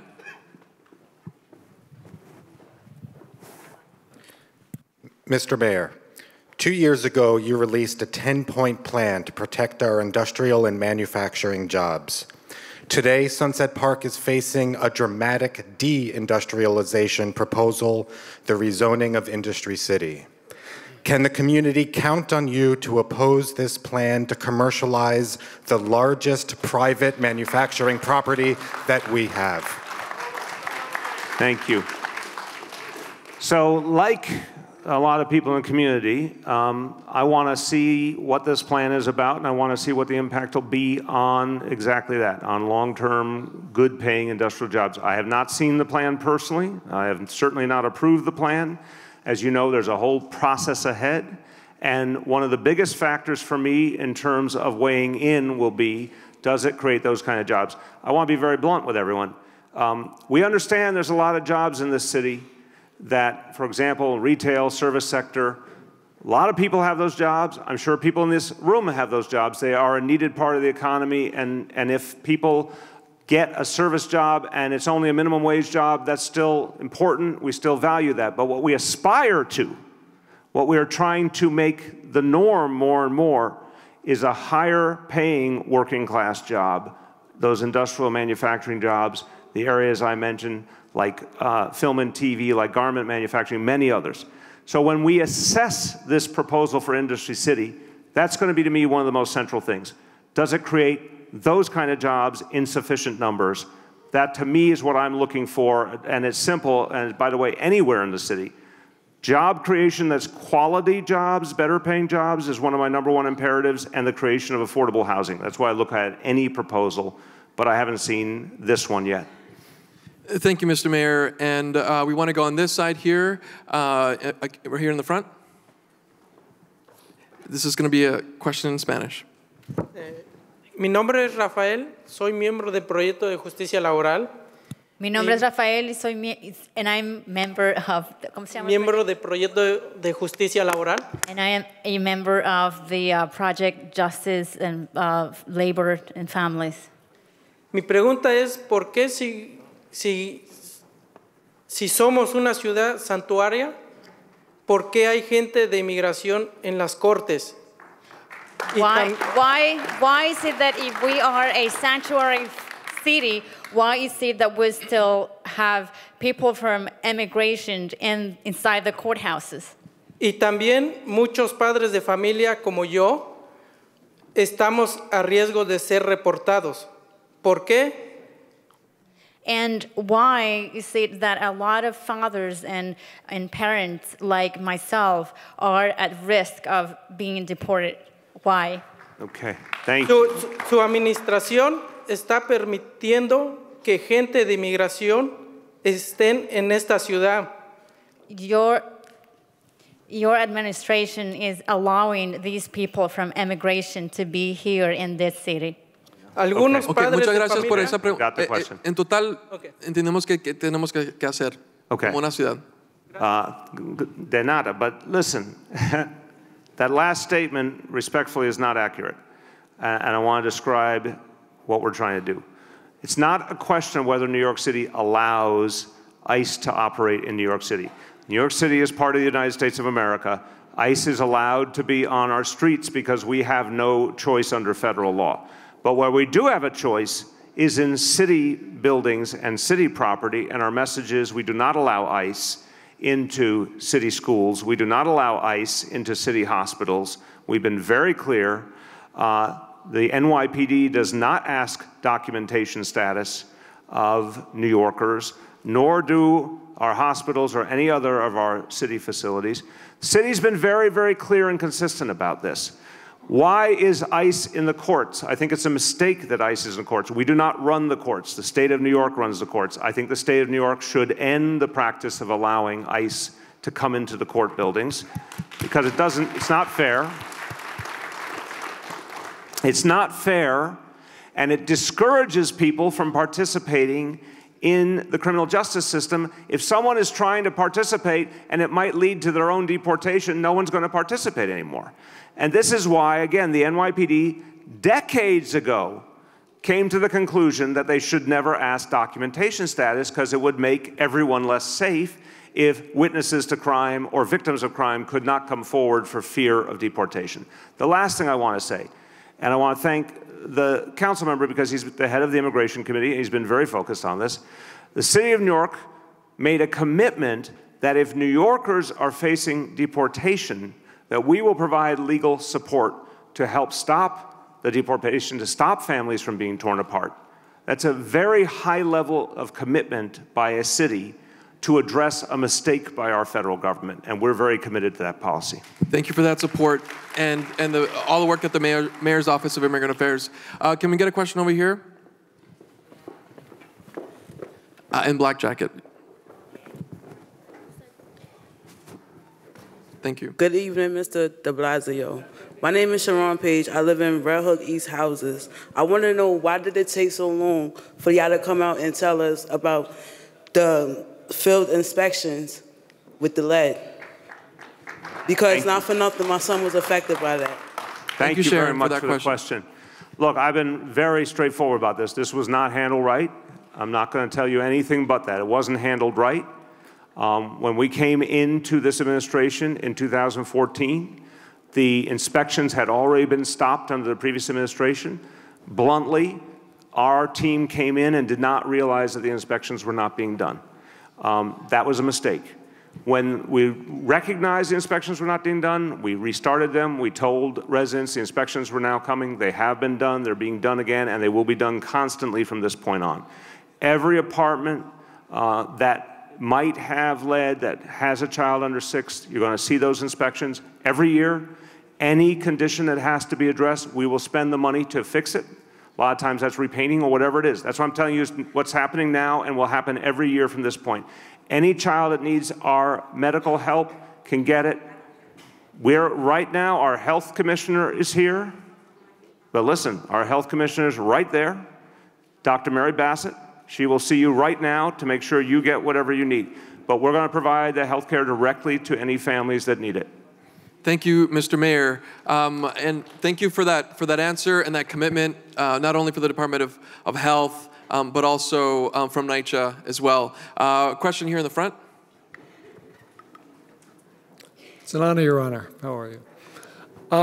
In the middle of Sunset Park, there is a beautiful landmark courthouse that is used by the community board for their offices as a community meeting room. And starting next March, it will be the temporary location for the Sunset Park branch of the Brooklyn Public Library. As the Brooklyn Public Library's main branch, current branch builds 60 units of completely affordable housing, I should say.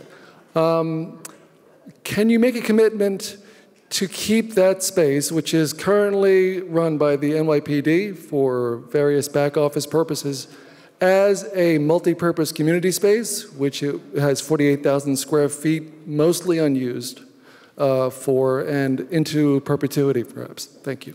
Thanks for the question. Thank you for that question. Thank you. Thank you. So look, Again, when I have a town hall meeting, I try to be very clear. If there's something I can commit to, if there's something I'm not ready to commit to, I'll try and be very straightforward about it. This is one I can't commit to at this moment. I'll tell you why. First, of course, as you said, the library needs the space in the short term. Second, we have to first understand what NYPD needs for the long term. And that's very important because they have had that historical role in the space. We'll assess that as we get to the time that the library is going to be departing. We'll certainly be assessing what the options are. So I hear you that it's a community concern, can't commit to it yet, but I do commit to staying in touch with the councilmen and the community to figure out how we're going to address the issue. And we're going to continue to organize on that question. Can we do a question back here in the corner?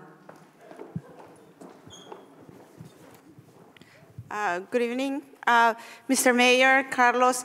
I'm a mother of a child with autism, and it's very sad to me that my daughter speaks Spanish, and we are, Abuela speaks Spanish, Titi speaks Spanish, and we have to face a lot of discrimination. In Sunset Park, we don't have a dual ICT NEST program, and there's just one NEST program for 25 kids in the whole city. So I have reached out several times to the Department of Education and to the Brooklyn North to open more NEST programs for children with autism to avoid this discrimination. And unfortunately, the doors has been shut, and I haven't received any answer. Thank you for that question. So this is an area where we're opening, but it's not. And I'm happy there's a lot of support for that, by the way. So, okay, I'm going to give you two-part answer. The first part you won't necessarily like, but it's the truth. We don't do the programs generally on a bilingual basis. And just so you understand how we have organized the NEST programs. They've been incredibly successful. Parents have been really appreciative of them, but we have not oriented them to being bilingual as well. The good news is we intend to keep expanding them. This has been an area that has worked. It is growing all over the city. The demand is very high. We're going to keep, it's a working model. We're going to keep expanding it. So you will be seeing more and more NEST programs all around the city.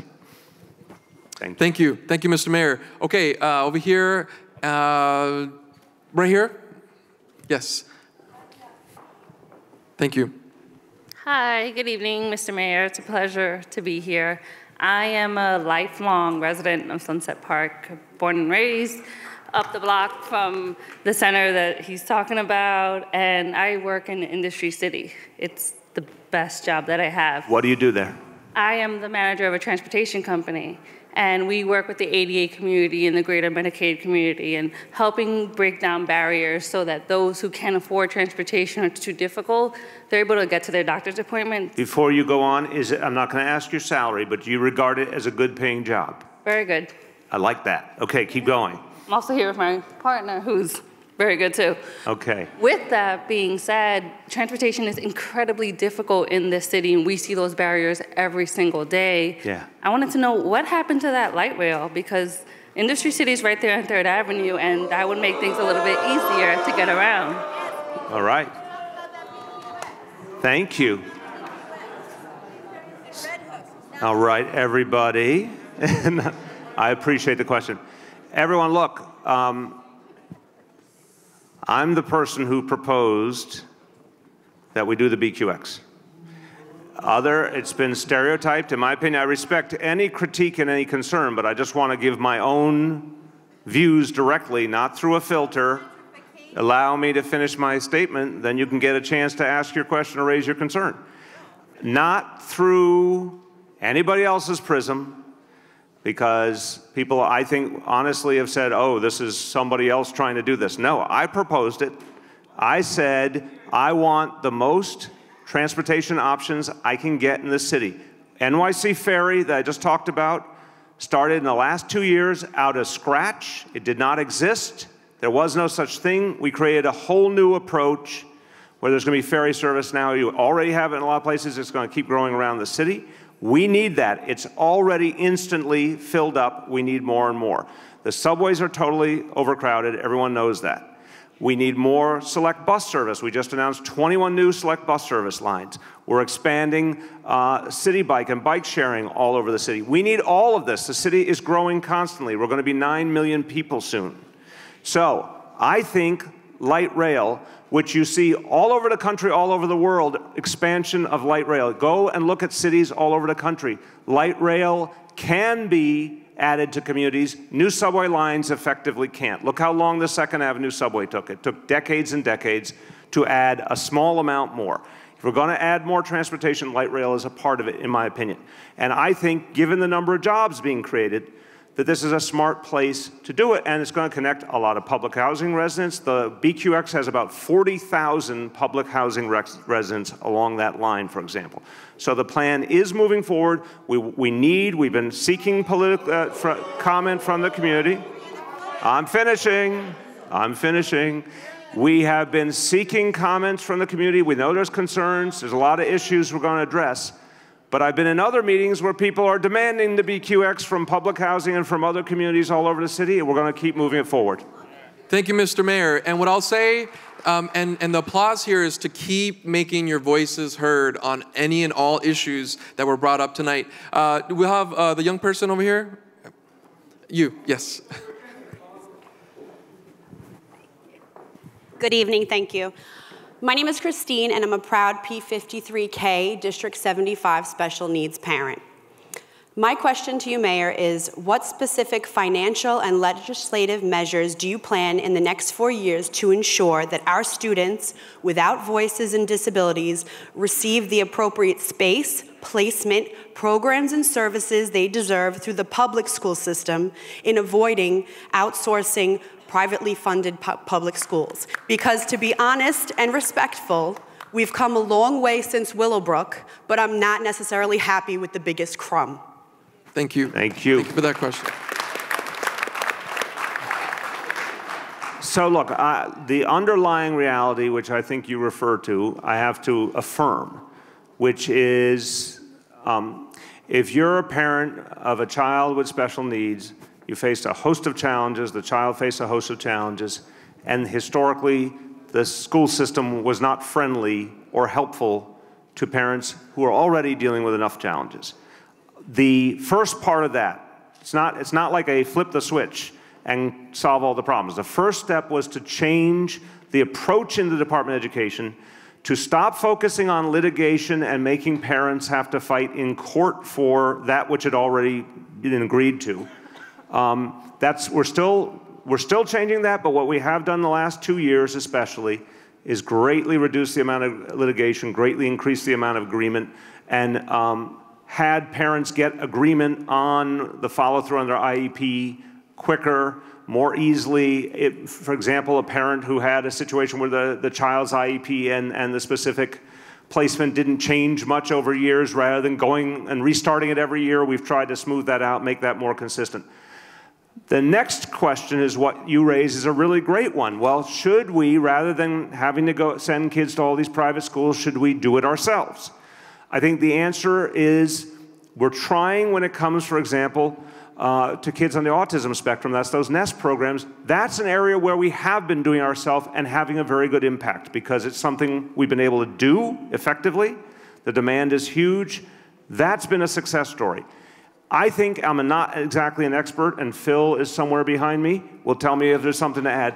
I think there are some areas of need that the public school system probably would not be able to master anytime soon, where those private schools are going to be needed. But my answer to you is, if you ask the question, should we do more of it ourselves? The NEST programs are an example of where we already have made that commitment. We've crossed the Rubicon. The answer is yes. I think there's some other areas where it'd probably be a lot harder for us to build the expertise. And then there's just the pure cost level. If you're going to build something up from the beginning, that's a lot of initial investment. Some cases I think we can do it, some cases we can't. Tell me what I missed. No, you didn't miss anything. We've changed the approach, as the mayor described. It's not going to be perfect. There are tons and tons of obstacles, but we are committed to making it better, easier for families, and making better options for students available in this. But can I have the Deputy Chancellor see you after? Because if there's a specific idea, I mean, once upon a time there were no NEST programs. People started agitating for them. That idea worked. If you have a specific idea of something we should pursue that might be within our reach, we'd like to pursue that with you. Okay? Thank you. And if right here in the front, please. Good evening, everyone. Good evening. So, Mr. Mayor, I have heard you talking about education. My question is on education, actually.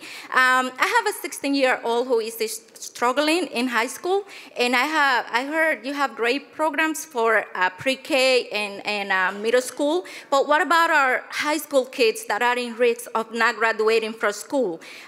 Do you have any plans for those children that are about to graduate from school and they cannot struggle with the schoolwork because there's no resources for them to continue their education to graduate? Thank you for the question very much. So let me start and then turn to the Deputy Chancellor. Look, I can say there's something very good happening in general because we have the highest graduation rate in the history of the city. We have the lowest dropout rate. We have the highest level of college readiness. Something good is happening in general. But there's still a lot of kids, I agree with you, who need more help than they're getting. In some schools, we've been able to add a lot more guidance counseling. In some schools, we've been able to add more academic enrichment. It really depends on the individual situation. Phil, speak to, just in general, what we're trying to do to help kids who might not be on track to graduate. And then I'd also like the Deputy Chancellor to follow up with you to make sure, because he can follow up with your child's school, to make sure that we're doing everything we can for your child as well. Adding resources where we can. It's never possible to do everything we want. You are identifying a real problem. The graduation rate is higher than it has ever been. The graduation rate for students with special needs is also higher, but it hasn't grown fast enough, and we agree with you. We are trying to make sure that our efforts in our classrooms reach all of our students, every single one. We're not looking to make sure we target a specific group of students, and every one of our students matters to us. I'd like to talk to you more before we're done tonight. Thanks. Thank you. So don't leave tonight without talking to the Deputy Chancellor. In the middle over here, with a hat. Good evening, Mayor. I have a nephew that attends the Harbor School on Governor's Island, but unfortunately he has to take a bus, a train, and a ferry to get there. We don't have 5-day service for him, but this summer, almost like probably the last 3 weeks before school ended, he got hit by a car riding back from the train station. Is he okay now? He's okay now, but he was out for almost a week. But thank you for visiting Zero because the police were there in no time. Excellent. But how can we get 5-day ferry service for these students who go to the Harbor School on Governor's Island? Okay, good question. All right, I'm looking at Department of Education, I'm looking at EDC that runs the ferries because I don't know the answer to that question. Do we know what the current situation is with the kids going to the Harbor School? Yes, you do. Phil? The ferry runs on school schedule. So I'm not sure when he wouldn't have a ferry to school. There's no other way to get to the school. I just want to, I'm not going to step in too much, but I will say that he's asking about Red Hook connection. Oh, the ferry from Red Hook? From Red Hook, Atlantic Basin to Governor's Island for school. So the transportation to the school right now is from Lower Manhattan. And I hear you. I don't know if we can. Okay, so let me ask a question. I think it's a tough one. Remember, this is it's a little more than running a school bus here, so this is a little bit bigger deal. How many kids go to the school? How many kids go to Harbor? Roughly? I think around 500. 500, and let's find out how many are from Brooklyn, how many from Manhattan, et cetera. It's a new one on me. I think it's a tough one, honestly, to run a boat just for a small group of kids, just for a brief period, but we will take a look at it. Can't hurt to look. And it really depends on where the kids are coming from, and maybe we can find a creative solution. Deputy Chancellor, will you follow up directly? Sure. Thank you very much. Thank you for that question. And remember, the Harbor School is in process right now. And one of the great things is that we can actually start anticipating that need and that feeder, the kind of feeder transportation need on that. Okay, on this side, right here in the front, right next to you. Thank you. Hello, my question and comment actually for the mayor. I'll wait for you now. Hi, good evening. My name is Noelle. I'm a longtime resident of Sunset Park, and I'm here because police community relations have radically improved in our neighborhood thanks to Inspector Deputy Emmanuel Gonzalez and his willingness to work with community watchdog groups such as El Grito de Sunset Park. We're talking about historically polar opposites of the spectrum. So we want to see more of this. We want to see people like Emmanuel Gonzalez promoted. We want to see in the top brass the kind of community leadership, the kind of bridge building that we've seen in his work. And I am hoping that you can make this commitment tonight to let's see this change. Let's allow folks to grow, and let's see more Latino, Black, and officers of color rise in the ranks and improve these community relations. Thank you very, very much. Well, I want to thank you, and I want to thank everyone at El Grito and the other organizations that have been fighting for a fairer relationship, and I think that advocacy has had a big impact. I want to say that the inspector is, with the colleagues sitting around him, they're, in my opinion, part of a new breed that has been systematically brought up through the ranks. And I want to say, I'll state the obvious. What I look for, and I know our commissioner looks for, is people who believe in their heart in the neighborhood policing philosophy and believe the only way to effectively police is with that deep partnership and communication with the community. I believe, and you can see it in my administration, I believe in a government that looks like New York City. I believe in a police department that looks like New York City, the rank and file, and up through the leadership ranks. I would also say that some of the strongest believers in the neighborhood policing approach are people like Commissioner O'Neill, he's been there almost 35 years, but philosophically is a deep, deep believer and is constantly looking to support young up-and-coming leaders who share that view. So I think we're really well aligned, and I think you'll see with every passing year more and more of such leaders emerging. Thank you. And I just want to underscore the promotion of our Latino, not only inspectors, but across the board, bringing more captains up. And I also want to applaud the work that Inspector Gonzalez is doing. Okay, let's go on this side here, right here, or actually right here in the front. Thank you so much. I want to thank you, number one, for signing the public mandatory lactation room bill. Yes. That's really important for the whole city. Thank you for signing the bill to repeal the racist and homophobic cabaret law that has been on the books for 91 years. It only took 91 years. You give us 91 years, we'll fix it. I live in Red Hook, lived there for 10 years. My name's Kiki. The BQX is part of a bigger conversation about what's happening in Red Hook. I want to know, is Red Hook going to be rezoned? Your legislation for getting the right to counsel saved my apartment, my rent-stabilized apartment. My landlord still harasses me. This is something that we're all worried about because with the BQX, where's it going to go? Where are you putting this thing? We already have tight streets and our houses shake from buses going by, right? So there's that part of it. The second part let's well, where's our crosstown bus? Just bring back that Union Street bus. Why can't we just improve the infrastructure of the buses that's already there instead of putting in this BQX that will only service, come on, who's supporting it? Two Trees, Tishman Spires, Red Hook Initiative, JetBlue. Okay. Thank you. I got your point. Those are not Red Hook I want to residents. speak to it. I'm going to speak to it. Just want to say it all. Thank That's you. all I have to say. Thank you very much. Thank you. Thank you, Kiki. Thank you. So first, on the question of the harassment that you're receiving from your landlord, we need to address that because, but are they succeeding in getting the landlord to back off? I'll be at my house tomorrow at 6 o'clock to meet with our tenants. Okay, because just very...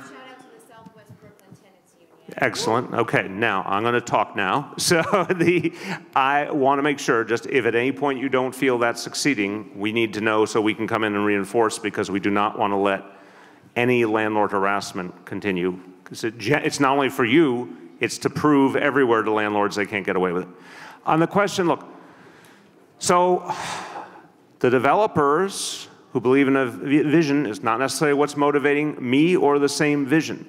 My view, and you look at the whole route of the BQX, it is about maximizing mass transit options. This is a place in the city where we can do it. There's a huge number of people. It's 400,000 people and about 100,000 jobs along that route, and many of the areas are underserved by mass transit. These are just facts. Now, I understand, wait, we're not doing back and forth. You got your point, I'm responding to your point. Okay, look. Here's how a town hall meeting works. You got your point in, I'm gonna answer, it's the only way it works. So, of course I understand the gentrification pressure. So you also asked in the beginning, is there gonna be rezoning? So I got no plan for rezoning. I don't want a rezoning. I know this community very well. I want a lot more industrial jobs. I want a lot more manufacturing jobs. I want jobs that'll be really good. In fact, a lot of those jobs that have been created have been, the people in this community have gotten those jobs and are able to continue living in this community because they're getting a better level of pay. That's what we're trying to do. I still believe, I can keep two thoughts in mind at the same time, that more mass transit options is a good thing for everyone. So this whole thing that developers like it, therefore it must be awful, I don't accept that. A developer can like something for their reasons, it's not my reasons. My reason is I believe in more mass transit options. If we can do it here, we've said this from day one, I said this, if it works along the BQX line, Sunset up to Astoria, it gives us the model that then is how we decide if we can do light rail in a lot of other parts of the city, including parts that are fundamentally underserved by mass transit and that will never see a new subway line, but they could see a new light rail line. That's why we're doing it. Thank you for your question and the comment. Right over here. Good evening, gentlemen, and thank you for the opportunity to ask this question. It's in reference to tenant and landlord issues as well. It's a very dangerous one. These are bills that were sponsored by you, actually, Mr. Carlos Menchaca. Thank you, because that really, really is going to make an impact in my life personally. In regards to the Stand for Tenant Safety bills and laws that were actually passed and signed, thank you, Mr. Mayor de Blasio, for doing that. My question is, how soon will all this be implemented? Will the Department of Buildings will be actually initiating these bills? Because I personally am affected by it because I have a landlord who's continuing to use these methods of construction and illegal construction without permits, stop work orders on the property, and it just keeps going on and on and on. And we're proactive, but he just totally violates every single law regarding. So I'm hoping that these bills will be implemented ASAP. So as the commissioner jumps in, yes, I mean, you'll tell the exact date, because I don't remember the exact implementation date, but it must be pretty immediate. It's one part of the enforcement by the agencies, and also those legal services count across the board. So in your building's case, do you have that legal support? Yeah, we've been actually very proactive working with a community organization, Neighbor Helping Neighbors, and with legal services. Okay. Because of a huge building-wide gas leak that he continued to violate. Okay, but you have ongoing legal support? Yeah, okay. But you know what? He continues to violate any. But I just want to make sure you had that to begin, and now Department of Buildings. Sure. The various bills have different dates that they kick in. Higher up. The various bills have different dates that they kick in. However, if you have an unsafe condition at your building, please tell me the address and we'll get somebody out there to take care of it right away. He'll come see you at the end. So we're going to send building inspectors out right away. And that, you're saying, even before the law, if any element of the law hasn't taken effect, just an unsafe condition is an unsafe condition, we can act on it right away. Okay, great, thank you. Thank you for that commitment, and Neighbors Helping Neighbors will help with my office to make sure that connection happens. In the back over here, lady. So the city has a very ambitious 80 by 50 climate agenda, so that's an 80% reduction of greenhouse gas emissions by 2050. What is your administration doing to position our industrial areas as a place to specifically manufacture for climate adaptation and resiliency? I'm going to need a little help, but I don't know if one of my experts is here. Right here. One of my experts is here. Okay, so I'll preface and then over to Janie. The 80 by 50 goal, we are adamant about.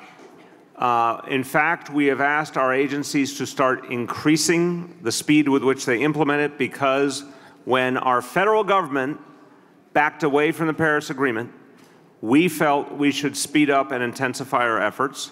And as you know, over 300 American cities are redoubling their efforts. So we're very excited about that. A lot of what we're doing is, for example, requiring buildings to retrofit. We're intensifying our efforts to support electric vehicles. I mean, there's a whole host of things. Your question is about industrial and manufacturing areas. Go ahead, Janie. So we've been working with our partners at the Department of City Planning to make sure that we're adapting our industrial areas so that they're safe and that they're safe and managing the risk from climate change hazards. But I think your question is also about the opportunities of adaptive technologies, and that's something we're very interested in and will be part of the next phase of the work that we do. Okay, so will you follow up with her on the idea? I assume you have some good ideas for us, right? Okay, Janie's going to follow up with you directly. Thank you for that. Right here in the front. Hi, my name is Cynthia Campos. I'm here with the campaign Make Space for Schools in Sunset Park. I'm a parent myself.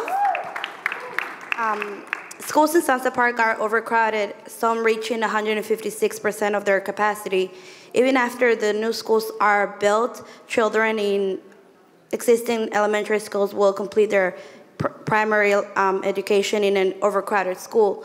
My question is, what is your administration going to do to ensure that the children in existing schools in Sunset Park receive the quality education that they need to be able to have a fair opportunity in the future? And the second one is, what is your administration going to do to assure that the new schools are quality schools and respond to the needs of our children?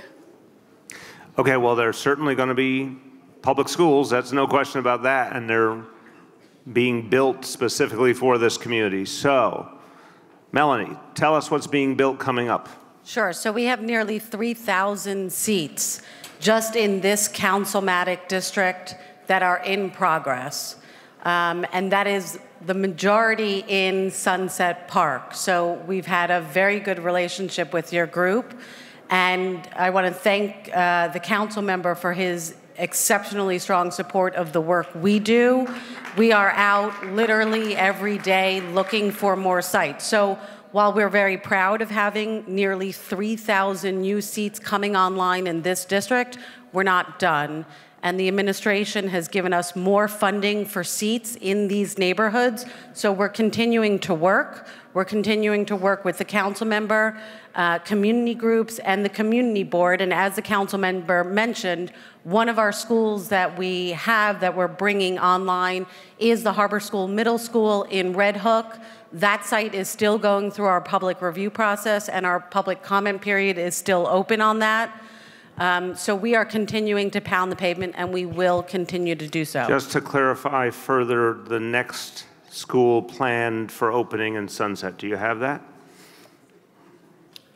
So the next school that we have planned to open is St. Agatha's, the former St. Agatha's in Sunset Park on 48th Street. That we plan to open this coming September 2018. How many seats? We have 224 seats at that site. That is the first of 6 projects that are coming to the neighborhood. This September coming up. Okay, thank you, Melanie. Melanie, if you want to come back a little bit, there's another part of this question that was important, which is this is going to take some time to build. And so I just want to make sure that there's a commitment from the Department of Education to work with community, our community here, to make sure that as we build, that we take care of the current overcrowded schools and making sure that the needs that arise as we build, that they don't get left behind. It's going to take some time. I want to make sure. I want to understand that question because I think we have shared values on this. But tell me what the heart of what you're saying is. So right now, kids are experiencing overcrowded schools, no space for dance, art, music.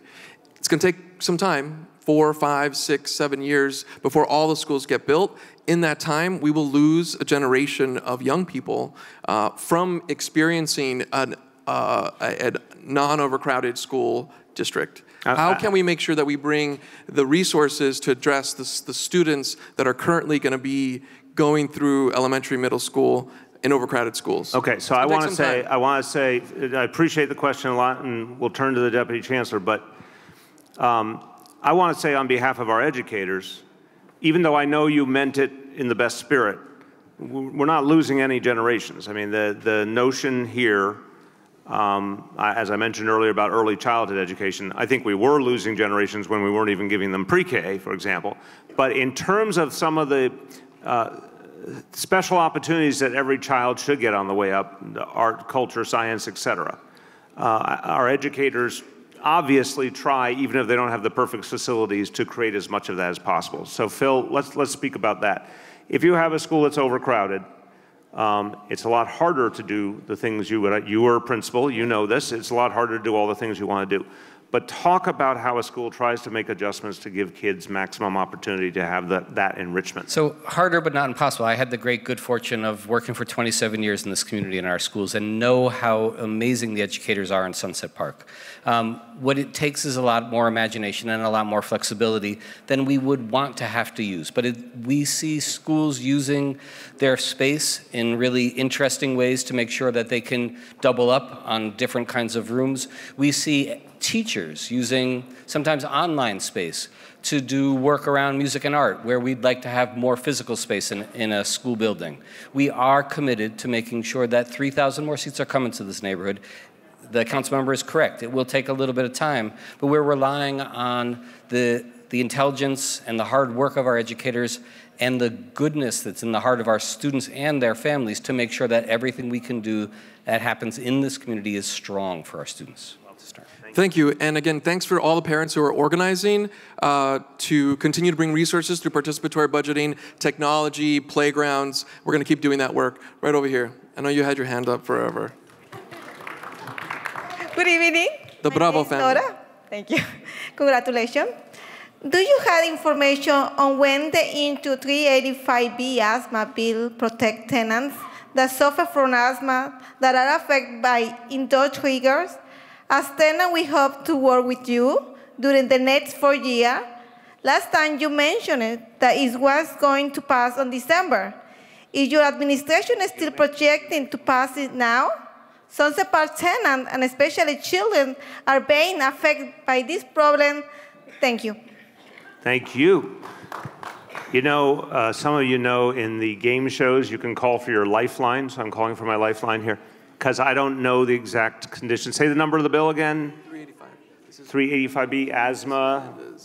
Oh, the asthma bill. Yume, can you give everyone, this is Yume from our city legislative office. Can you give us an update? Or do you need to check? Not from City Ledge, but Okay, I'm sorry. But you know about City Ledge. Yeah, so I mean, my understanding is that this is still being reviewed. Okay.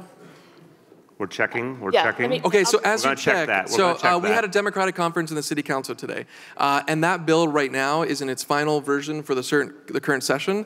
We are moving it through the City Council, and it has been in multiple versions and processes, but we do have a bill right now in the City Council that will be voted on the 19th, and so we are hopeful that we get community support for that, and I don't know if there's any kind of administration response right now in the negotiations. Like we said, like so many other bills that are currently being negotiated, there's a lot of conversations that are happening. So I don't know if the administration is ready to talk about that now. We're checking again. A little checking going on.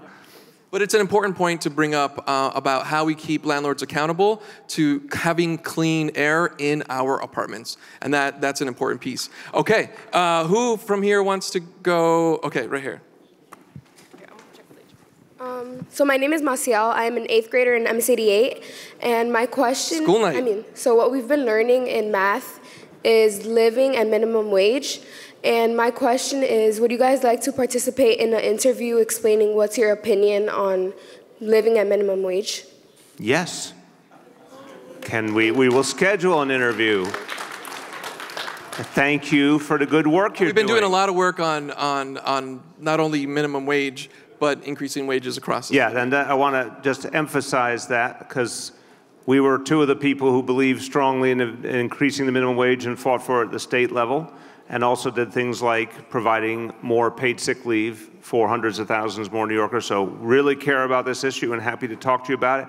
Also, for everyone, 15-minute warning till the end of the form. Okay. So let's see how fast we can go. Okay. We're going to try and go fast now. Let's go to fast this section over questions, here fast in the back. answers. In the back? Fast question, fast answer. Let's see what we can do. I'm really sorry, it's not fast. Try. Hi, my name is Victoria Hagman. I'm a real estate broker.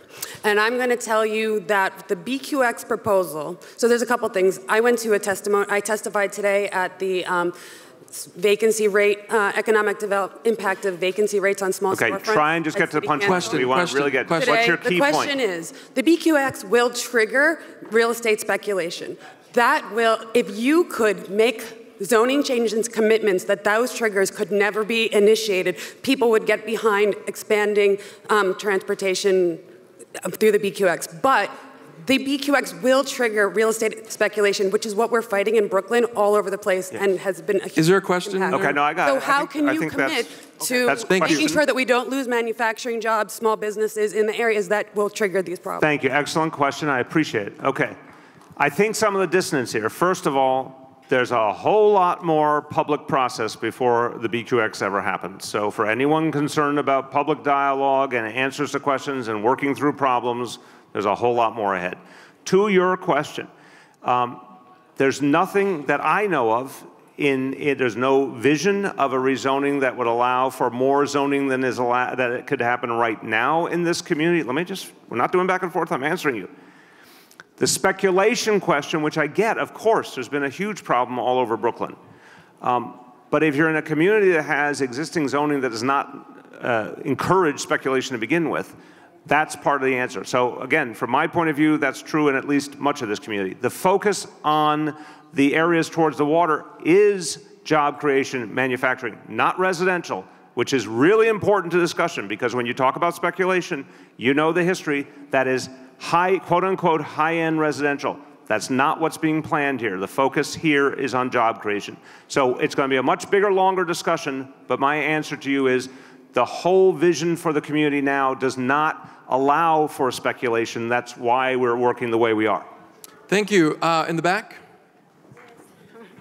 Sí. Buenas noches a todos.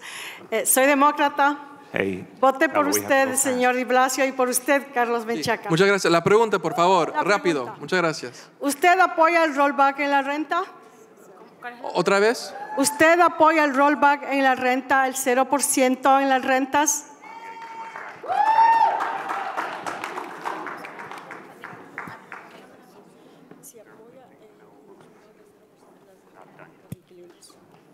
If you, thank you so much for the opportunity. My question is if you support the rollback of 0% for rent. Big issue in our community. Thank you very much for the question. Let me just go back one question before I answer it. So there's back on the question about the legislation on asthma. Still a little bit of conversation going on between the City Council and the administration, but we're all working in the same direction. So there's still some fine-tuning, there's still some issues, but we like the bill, and we are hopeful about the bill. So we're moving in the right direction. Thank you for that one. Over here, the way we, look, for years and years on the rent issue, which is handled by our Rent Guidelines Board, that's for all of our rent-stabilized apartments around the city. That covers more than 2 million New Yorkers. I believe fundamentally, for years, that system was broken, and the board gave too high increases, too many increases to landlords, more than they deserve, more than the facts merited. When I came in, we named a new Rent Guidelines Board. We told them to look at all the facts, to look at the impact on tenants, to look at all of the different factors, and that resulted in 2 years where there was a rent freeze. Then the recent year, the rent went up a little, but it was only a little. When you look at all the years we've been here, much, much lower than the past. I want to be straightforward and honest. We never commit in advance to what it'll be each year. It has to be based on the facts each year. But what has happened and never happened before in half a century was this board, if it believes a rent freeze is merited in a given year, it will do it. If it believes something higher is merited, it will do it. It's going to be decided every year, but this time with the needs of tenants taken into account. Thank you. Next question over here. Good evening, Carlos and Mayor de Blasio. My name is Javier Nieves.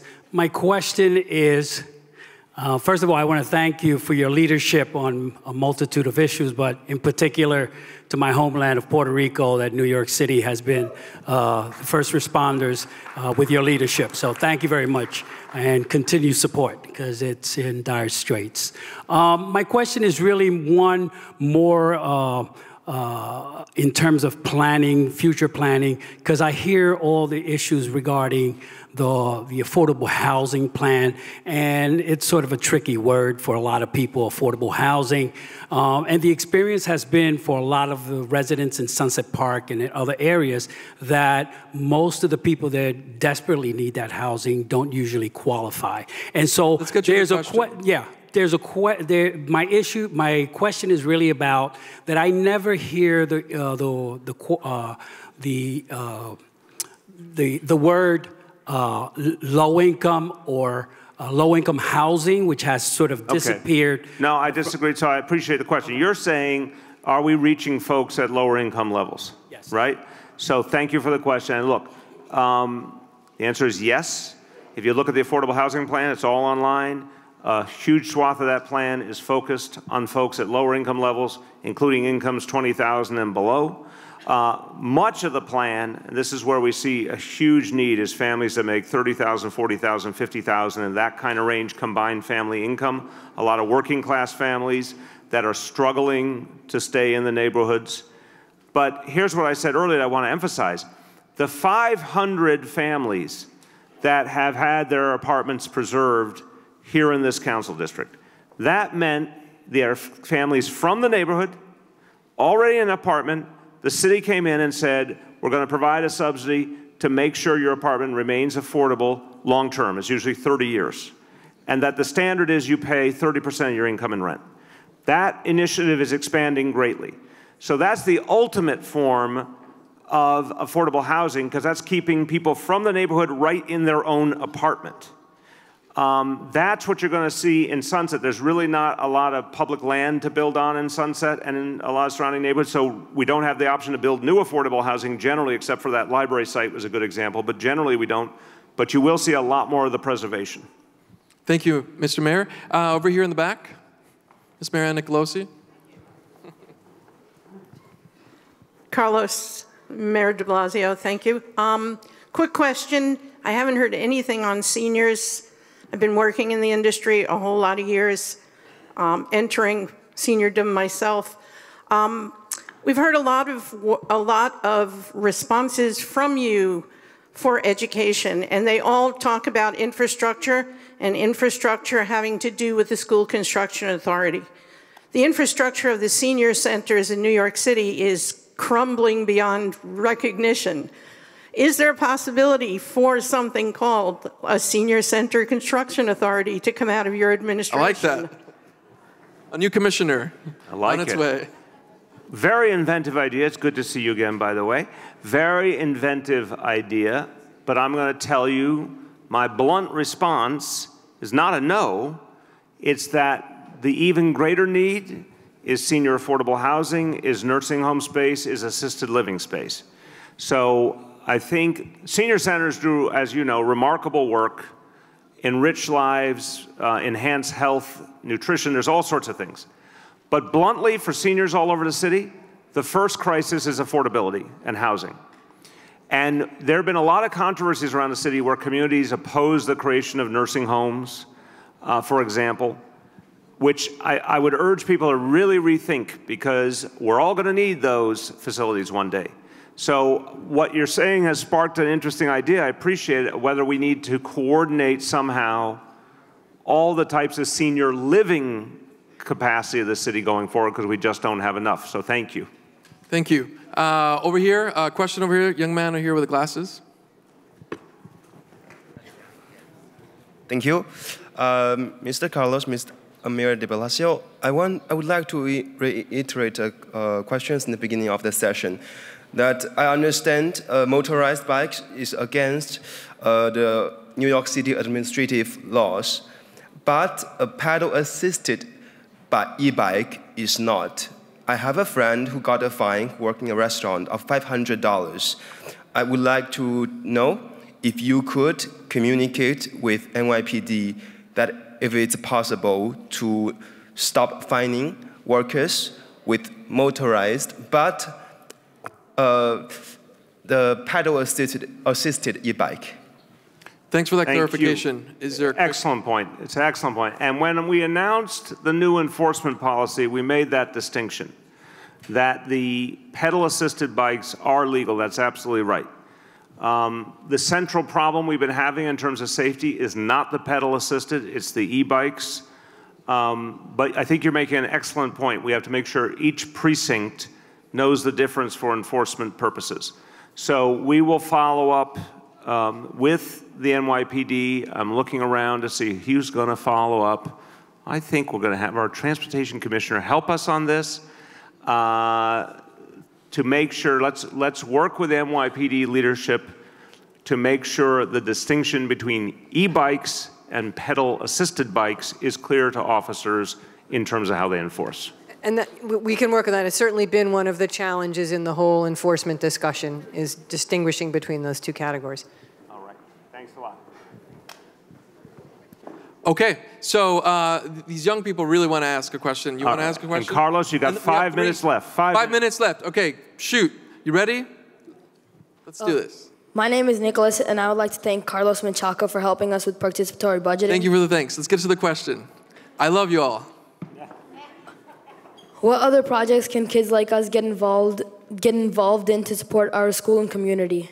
What other ways can kids get involved to get, okay. What are the projects? Okay, so, okay, it is 10:30, and I just want to say thank you for that question, and in my final remarks, I'm going to come back and answer that. There's a question over here in the back. Yes. Hi, Mr. Mayor. We have a raccoon problem in our community. Can you help us? They scare our kids and damage our properties. Say again, what is the problem? Raccoon. Raccoons. You know, here in rural Brooklyn we're all living in, right?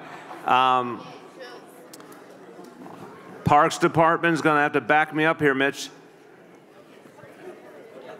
By the way, I am developing legislation on this topic that I will be talking to everyone about. All right. I wish I had a great answer. We don't have a big, or Mary's going to join in. We don't have. If they're rabid, they have a health issue. Right. If it's on private property, the property owner must handle it on the property. If it's rabid, then you should call 311 and Department of Health will intervene. And rabid means don't make friends with raccoons. People. So let's say that with more authority. If a raccoon poses a danger because it's diseased, and acting call strange. 311. Yeah. Department of Health will step in. We only do one thing with the raccoons, though. We only do one thing with them. We examine them for rabies, and that requires taking off their heads. That's a way to end a meeting. Waking everybody up? Off with the At head. the end, Carlos. Yeah, let's cut this. That's one way. That was a mic drop. Okay, so we are done with questions for the night. We're gonna unfortunately not end on that note because we're gonna give you some final remarks. Yes, thank you, everyone. Thank everybody. Thank you for being here. Oh, wait, hold on. Commissioners are here to get your questions. Come forth. I want to thank all the young people that were here tonight. Can we give them a round of applause? The future of this district and this city. Let's give them a round of applause, and all of you who came tonight. Thank you so much, and happy holidays.